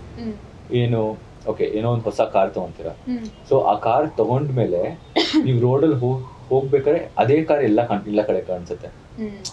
Observe ಮಾಡಿದೀರಾ? Like if you think about a car also ನೀವು road ಅಲ್ಲಿ ಹೋಗ್ತಿದ್ರೆ ಅದೇ colour ಎಲ್ಲ ಕಾಣಿಸುತ್ತೆ. So ಇದು ಅದೇ ತರನೇ ಮುಂಚಿನ ನಿಮ್ ಡಾಗ್ ಇದೆ, ನಾಯಿ ಮನೇಲಿ ಇದೆ ಅಂತ ಗೊತ್ತಿದೆ, ಸೊ ಅದ್ರ ರಿಲೇಟೆಡ್ ಪ್ರಾಡಕ್ಟ್ಸ್ ನೀವು ಆಲ್ರೆಡಿ ಹುಡುಕಿರ್ತೀರಾ, ಓಕೆನಾ? ಅದ್ರ ಸಜೆಷನ್ ಟ್ರೀಟ್ಸ್. ನನಗೆ ಒಂದು ಡಾಗ್ ಬೆಲ್ಟ್ ತಗೊಂಡೆ, ಪೆಡಿಗ್ರಿ ತಗೊಂಡೆ ಅಂದ್ರೆ ಇನ್ನ ಏನೇನ್ ಬೇಕಾಗುತ್ತೆ, ಟಾಯ್ಸ್ ಅಂಡ್ ಟ್ರೀಟ್ಸ್ ಹೇಳಿದಲ್ವಾ? ಸೊ ಇವಾಗ ನಿಮಗೆ ಟ್ರೀಟ್ಸ್ ಮೈಂಡ್ ಅಲ್ಲಿ ಇದೆ, ಓಕೆನಾ? ಸೊ ಮತ್ತೆ ಟ್ರೀಟ್ಸ್ ನೋಡಿದ್ರೆ ಓಕೆ ವಿಲ್ ಲೈಕ್ ನಾನು ಯೋಚನೆ ಮಾಡಿದ್ದೆ ಆಲ್ರೆಡಿ ಬಂದಿದೆಯಲ್ಲ ಅಂತ ಅನ್ಸುತ್ತೆ. So this is association bias. ಇನ್ನೊಂದು ಏನು ಅಂದ್ರೆ ನನ್ನ ಮೊಬೈಲ್ ಮತ್ತೆ ನಿಮ್ಮ ಮೊಬೈಲ್ ಹತ್ರ ಇದೆ ಅಂತ ಇದು ಗೂಗಲ್ ಲೊಕೇಶನ್ ಅಲ್ಲಿ ಗೊತ್ತಾಗುತ್ತೆ. ಸೊ ನಿಮ್ ಸರ್ಚ್ ಹಿಸ್ಟ್ರಿನ ನನಗೆ ತೋರಿಸುತ್ತೆ, ಯಾಕಂದ್ರೆ ಜಾಸ್ತಿ ಟೈಮ್ ಸ್ಪೆಂಡ್ ಮಾಡಿದೀನಿ, ಓಕೆನಾ? So there is no surprise saying that ನನಗೆ ಡಾಗ್ ರಿಲೇಟೆಡ್ ಏನಾರ ಪ್ರಾಡಕ್ಟ್ಸ್ ಬಂದ್ರೆ ಸೊ ಆ ತರ ವರ್ಕ್ ಆಗುತ್ತೆ. ಸೊ ಇನ್ಫಾರ್ಮೇಶನ್ ಇಸ್ ಶೇರ್ಡ್, ಓಕೆನಾ? ಅದೇ ತರ ಇನ್ನು ಕಾಂಪ್ಲಿಕೇಟೆಡ್ ಆಗಿ ಮಾಡೆಲ್ಸ್ ಡೆವಲಪ್ ಮಾಡಿರ್ತಾರೆ, ಅಲ್ಗಾರಿದಮ್ಸ್ ಆರ್ ಪ್ರೊಸೆಸಸ್ ಸೆಟ್ ಮಾಡಿರ್ತಾರೆ, ಸೊ ದಟ್ ರೆಕಮೆಂಡೇಶನ್ಸ್ ಬರಲಿ. ನಾನು already I think time spend ಮಾಡಿಲ್ಲ, 1 hour ಆಲ್ರೆಡಿ ಇದೀನಿ. ಸೊ ಅದು ಏನ್ ಅಸೋಸಿಯೇಷನ್ ಮಾಡುತ್ತೆ, ಇವರಿಬ್ರು ಫ್ರೆಂಡ್ಸ್ ಇರ್ಬೋದು, ಇವರಿಬ್ರು ಗೊತ್ತಿರ್ಬೋದು, ಸೊ ಅವ್ರಿಗೆ ದಿಶಾಗ್ ಇಷ್ಟ ಆಗ್ಬೋದು, ಸಚಿನ್ ಇಷ್ಟ ಆಗ್ಬಹುದು, ಸೊ ಅದನ್ನ ತೋರಿಸಿದ್ರೆ ತಗೋಬಹುದು ಆ ತರ. Thank you for breaking this down. I thought you were going to tell some crazy conspiracy theory, but you were more practical. Thanks. So ಈ ತರ ಇದೆ, ಬಟ್ ಮುಂಚೆ I think certain Google home, Alexa ಅವ್ರು already audio record ಮಾಡ್ತಾನೂ ಇತ್ತು. I think ಇವಾಗ stop ಮಾಡಿದ್ದಾರೆ ಅಂತ ಹೇಳಿದ್ರು. ನಾನು ಅಲೆಕ್ಸಾ ಬಗ್ಗೆ ಕೇಳಿದ್ದೆ, ದಟ್ ನೀವು ಮಾತಾಡೋ ಕಾನ್ವರ್ಸೇಷನ್ ಎಲ್ಲ ರೆಕಾರ್ಡ್ ಮಾಡುತ್ತೆ, ಇಟ್ ಇಸ್ ನಾಟ್ ಸೇಫ್ ಹಂಗೆ ಅಂತ. Okay, considering all of this, what is your take on these face recognizing softwares and everything? Where like US alla tumba use ಮಾಡ್ತಾರೆ, ತುಂಬಾ ಕಾನ್ಸ್ಪಿರಸಿ ಥಿಯರೀಸ್ ಇದೆ ಅಲ್ಲ. What is your take on that? Conspiracy theories ಯಾವ ತರ ಇದೆ? As in the US government every single person, every individual do data na itkondiದೆ, and there are so many face recognizing software. Like at this point nan yarno hudukbeku, suppose I want to search where is Vicky Kaushal, and then I will search, I'll know exactly where he is because of the face recognizing softwares use ಮಾಡಿ I can find that person ಅಂತ. ಇದರ ತುಂಬಾ conspiracy theories ಇದೆ about US. What is your take on it? I think official government or army or defense related ಅವರಿಗೆ access ಇರುತ್ತೆ, ನನಗೆ ನಿಮಗೆ ಇರಲ್ಲ. But it's still not right ಅಲ್ವಾ? For security reasons ಅಂತ ಹೇಳ್ಬೋದು, but so there's my consent. But security ಇರಬೇಕಂದ್ರೆ consent ಬೇಕಾ, ನಿಮಗೆ ಸೇಫ್ ಮಾಡಬೇಕಾ? ಯೋಚನೆ ಮಾಡಿ. ಅಲ್ಲ, ನಾನು ತಗೊಳ್ಳಿ ಡೇಟಾ ತಗೊಳ್ಳಿ, ಬಟ್ ನನ್ಗೆ ಹೇಳ್ಬಿಟ್ಟು ತಗೊಳ್ಳಿ. The point is consent ಕೊಟ್ಟಿರ್ತೀರಲ್ಲ, terms and conditions yellow ಗೊತ್ತಿರದೆ I agree ಅಂತ ಮಾಡಿರೋ ಕನ್ಸೆಂಟ್ ಯಾವ್ದೋ ದೇಶದ ಆರ್ಮಿ ಯೂಸ್ ಮಾಡ್ತಾ ಇದೆ. ಬಟ್ ಹೌದು, ಬೇಸಿಕ್ಲಿ ನಾವು ಎಲ್ಲ ಟೂಲ್ಸ್ ಯೂಸ್ ಸಾಫ್ಟ್ವೇರ್ಸ್ ಯೂಸ್ ಮಾಡೋದು internationally renowned tools R softwares, like Facebook ಇರ್ಬೋದು, ಇನ್ಸ್ಟಾಗ್ರಾಮ್ ಇರ್ಬೋದು, ಗೂಗಲ್ ಇರ್ಬೋದು, ಓಕೆನಾ? ನನಗೆ ಗೊತ್ತಿರೋಂಗೆ ಎಲ್ಲರಿಗೂ ಆಕ್ಸೆಸ್ ಇರಲ್ಲ. ಇಲ್ಲ ನೀವು ವಿಕ್ಕಿ ಕೋಶಲ್ ಹುಡ್ಕೊಂಡು ಎಲ್ಲ ಹೋಗಿರ್ತಿದ್ರು ಅಲ್ವಾ? ಸೊ ಅದಕ್ಕೆ ನಮಗೆ ನಿಮಗೆ ಆಕ್ಸೆಸ್ ಕೊಡಲ್ಲ, ಬರೀ ಗೌರ್ಮೆಂಟ್ ಆರ್ ಸೆಕ್ಯೂರಿಟಿ ರೀಸನ್ಸ್ ಅವ್ರಿಗೆ ಮಾತ್ರ ಕೊಡ್ತಾರೆ. ಆಮೇಲೆ ಅವ್ರು ಯೂಸ್ ಮಾಡೋದು ನ್ಯಾಷನಲ್ ಸೆಕ್ಯೂರಿಟಿಗೋಸ್ಕರ ಅಂತ ನಾವು ಅನ್ಕೊಂಡಿದೀವಿ ಅಲ್ವಾ ಸಚಿನ್? ಸ್ವಲ್ಪ ನನ್ಗೆ ನಿಮ್ಗೆ ಒಳ್ಳೆ ಜನ ಇರ್ತಾರೆ ಅಂತ ಟ್ರಸ್ಟ್ ಮಾಡೋಣ. ಸಿ ಮೈ ಪಾಯಿಂಟ್ ಇಸ್ ನನಗೆ ಕೊಟ್ರೆ ಪ್ರಾಬಬ್ಲಿ ನಾನು ವಿಕಿ ಕೌಶಲ್ ಹುಡುಕ್ತೀನಿ, ನೀವು ವಿರಾಟ್ ಕೊಹ್ಲಿ ಹುಡ್ಕೊಂಡು ಹೋಗ್ತೀರಾ. No not much harm in that. For a huge organisation ಒಂದು ಗೌರ್ಮೆಂಟ್ ಹತ್ರ ಅಷ್ಟು ಡೇಟಾ ಆಕ್ಸೆಸ್ ಇದೆ ಅಂದ್ರೆ ಕ್ಯಾನ್ ಬಿ ಯೂಸ್ಡ್ ಇನ್ ಇದರ್ ಡಿರೆಕ್ಷನ್. ಹೌದು ರೈಟ್. ಸೊ ಇಟ್ಸ್ ಸ್ಕೇರಿ ಅಲ್ವಾ? ಹೌದು. ಆಧಾರ್ ಕಾರ್ಡ್ ಗೌರ್ಮೆಂಟ್ ಅಲ್ವಾ? So but Aadhaar card is not geo tagging me wear ever I go ಅಲ್ವಾ? ಆಧಾರ್ ಕಾರ್ಡ್ ಅಲ್ಲಿ ಫೋಟೋ ಇದೆ, ಫೋನ್ ನಂಬರ್ ಇದೆ ಅಲ್ವಾ? ಫೋನ್ ನಂಬರ್ ಗೂಗಲ್ ಲಿಂಕ್ ಆಗಿದೆ ಅಲ್ವಾ? ಗೂಗಲ್ ಅಷ್ಟೇ, ಅದೇ ಲಿಂಕ್ ಆಗೋಯ್ತಲ್ಲ. ಆಪಲ್ ಮ್ಯಾಪ್ಸ್ ಯೂಸ್ ಮಾಡೋದು, ಗೂಗಲ್ ಮ್ಯಾಪ್ಸ್ ಯೂಸ್ ಮಾಡೋದು. No, but I got your point. So already data ಇದೆ, ಆಯ್ತಾ? ಸೊ ನಾವು ಇವಾಗ ಕಾಶಿಯಸ್ ಆಗಿ ಯೂಸ್ ಇಲ್ಲ. ಇವಾಗ ಪ್ರಾಬಬ್ಲಿ ಇವಾಗ ಹುಟ್ಟಿ ಬರ್ತಾ ಇರೋ ಮಕ್ಕಳು ಹುಷಾರಾಗಿದ್ರೆ ಮೇ ಬಿ ಆ data is already sold and gone. ಅವ್ರಿಗೆ ಬೇರೆ ಪ್ರಾಬ್ಲಮ್ಸ್ ಇದೆ, ಪರವಾಗಿಲ್ಲ. Okay, so Sachin, we're almost at the end of the podcast. Namge last question kelo munche we have a rapid fire round. Are you ready? Yes, I think so. Okay. If you could have any superpower, what would it be? ನಿಮ್ಮ ಹತ್ರ ಒಂದು super power ಯಾವ್ದಾದ್ರು ದೇವರು ಕೊಟ್ರೆ ಏನಿರಬೇಕು? Two, I would say. ಎರಡಾ? Okay. One, to be like Batman, the strength and ability. ಇನ್ನೊಂದು speed like Flash. So what is the weirdest thing or food combination you've ever eaten? ತುಂಬಾ weird ಆಗಿರೋ food combination ಏನು ತಿಂದಿದ್ದೀರಾ? Zucchini fritters or lady finger, some I don't know what dish. ನಾನು imagine ಮಾಡ್ಕೊಳ್ಳೋಕೆ ಆಗಲ್ಲ. Ladies finger use ಮಾಡಿ I think tart. Ladies finger using a tart. Oh, palyan. No, it's a tart. I know, ladies finger do ಏನು palyan ಅಲ್ವಾ? Yeah, like the filling was made out of lady's finger. Okay. So yeah. Cool. Would you rather have a personal chef or a personal trainer? ನಿಮಗೆ ಯಾವಾಗಲೂ ಯಾರು ಅಡುಗೆ ಮಾಡೋರು ಬೇಕಾ, workout ಹೆಂಗೆ ಮಾಡಬೇಕಂತ ಹೇಳ್ಕೊಡೋರು ಬೇಕಾ? Personal chef who and also who trains with me in my workout. So greedy Sachin. Anyway, ಇದು ವಿಶ್ ಅಲ್ವಾ? So wish ಮಾಡಕ್ಕೇನಿದೆ? Okay. ಏನು ಕೊಟ್ಟರೆ ಸಿಗುತ್ತೆ? Last question. What is the strangest talent or skill you have? ಇದು ನಾನು ಯೋಚನೆ ಮಾಡಬೇಕಾಗುತ್ತೆ, ನನಗೆ ಗೊತ್ತಿಲ್ಲ. ಇಲ್ವಾ? I find all my talents good, not strange. Okay, so with this we've come almost to the end of the podcast. Last one question ಇದೆ. So ಒಬ್ಬ ವ್ಯಕ್ತಿ ಅವ್ರ ಡೇಟಾನ ಸೆಕ್ಯೂರ್ ಮಾಡ್ಕೋಬೇಕು ಅಂದ್ರೆ ಏನೇನು ಮಾಡ್ಕೋಬಹುದು? Like what are the steps that a person can do to make sure that my data is safe? ಆ ಥರ ಸೇಫ್ ಫ್ರಮ್ ಯಾರು? From anything and basically of these applications ಅಲ್ವಾ? ಐ ಥಿಂಕ್ ಇವಾಗ ಅಪ್ಲಿಕೇಶನ್ ಯೂಸ್ ಮಾಡೋ data ಕೊಡಲೇಬೇಕು. ನನಗೆ ಅನ್ಸುತ್ತೆ ಅಂದರೆ personally it is not possible to like application data ಕೊಡಲೇಬೇಕು. ಓಕೆನಾ? One thing that what you can do is ಅದಕ್ಕೆ ಅಪ್ಲಿಕೇಶನ್ಗೆ ಸ್ಪೆಸಿಫಿಕ್ ಆಗಿ ಇಮೇಲ್ ಐ ಡಿ ಯೂಸ್ ಮಾಡ್ಬೋದು. ಓಕೆನಾ? ಆಮೇಲೆ ಒಂದು ವೆಬ್ ಪೇಜ್ ಆರ್ ಆ್ಯಪ್ ಇದೆ where you can see using an email I D. Email I D ಹಾಕಿದ್ರೆ ಆ ಡೇಟಾ ಎಲ್ಲೆಲ್ಲಿ ಯೂಸ್ ಆಗಿದೆ ಅಂತ. ಸೊ ಅದನ್ನ ಏನು ಮಾಡೋದು, ಟ್ರ್ಯಾಕ್ ಮಾಡೋದು based on the app. So for example Facebook ಅಂತ ಇಟ್ಕೊಳ್ಳಿ, ನಿಮ್ಮದು email I D disha.umesh@gmail.com. So disha.umesh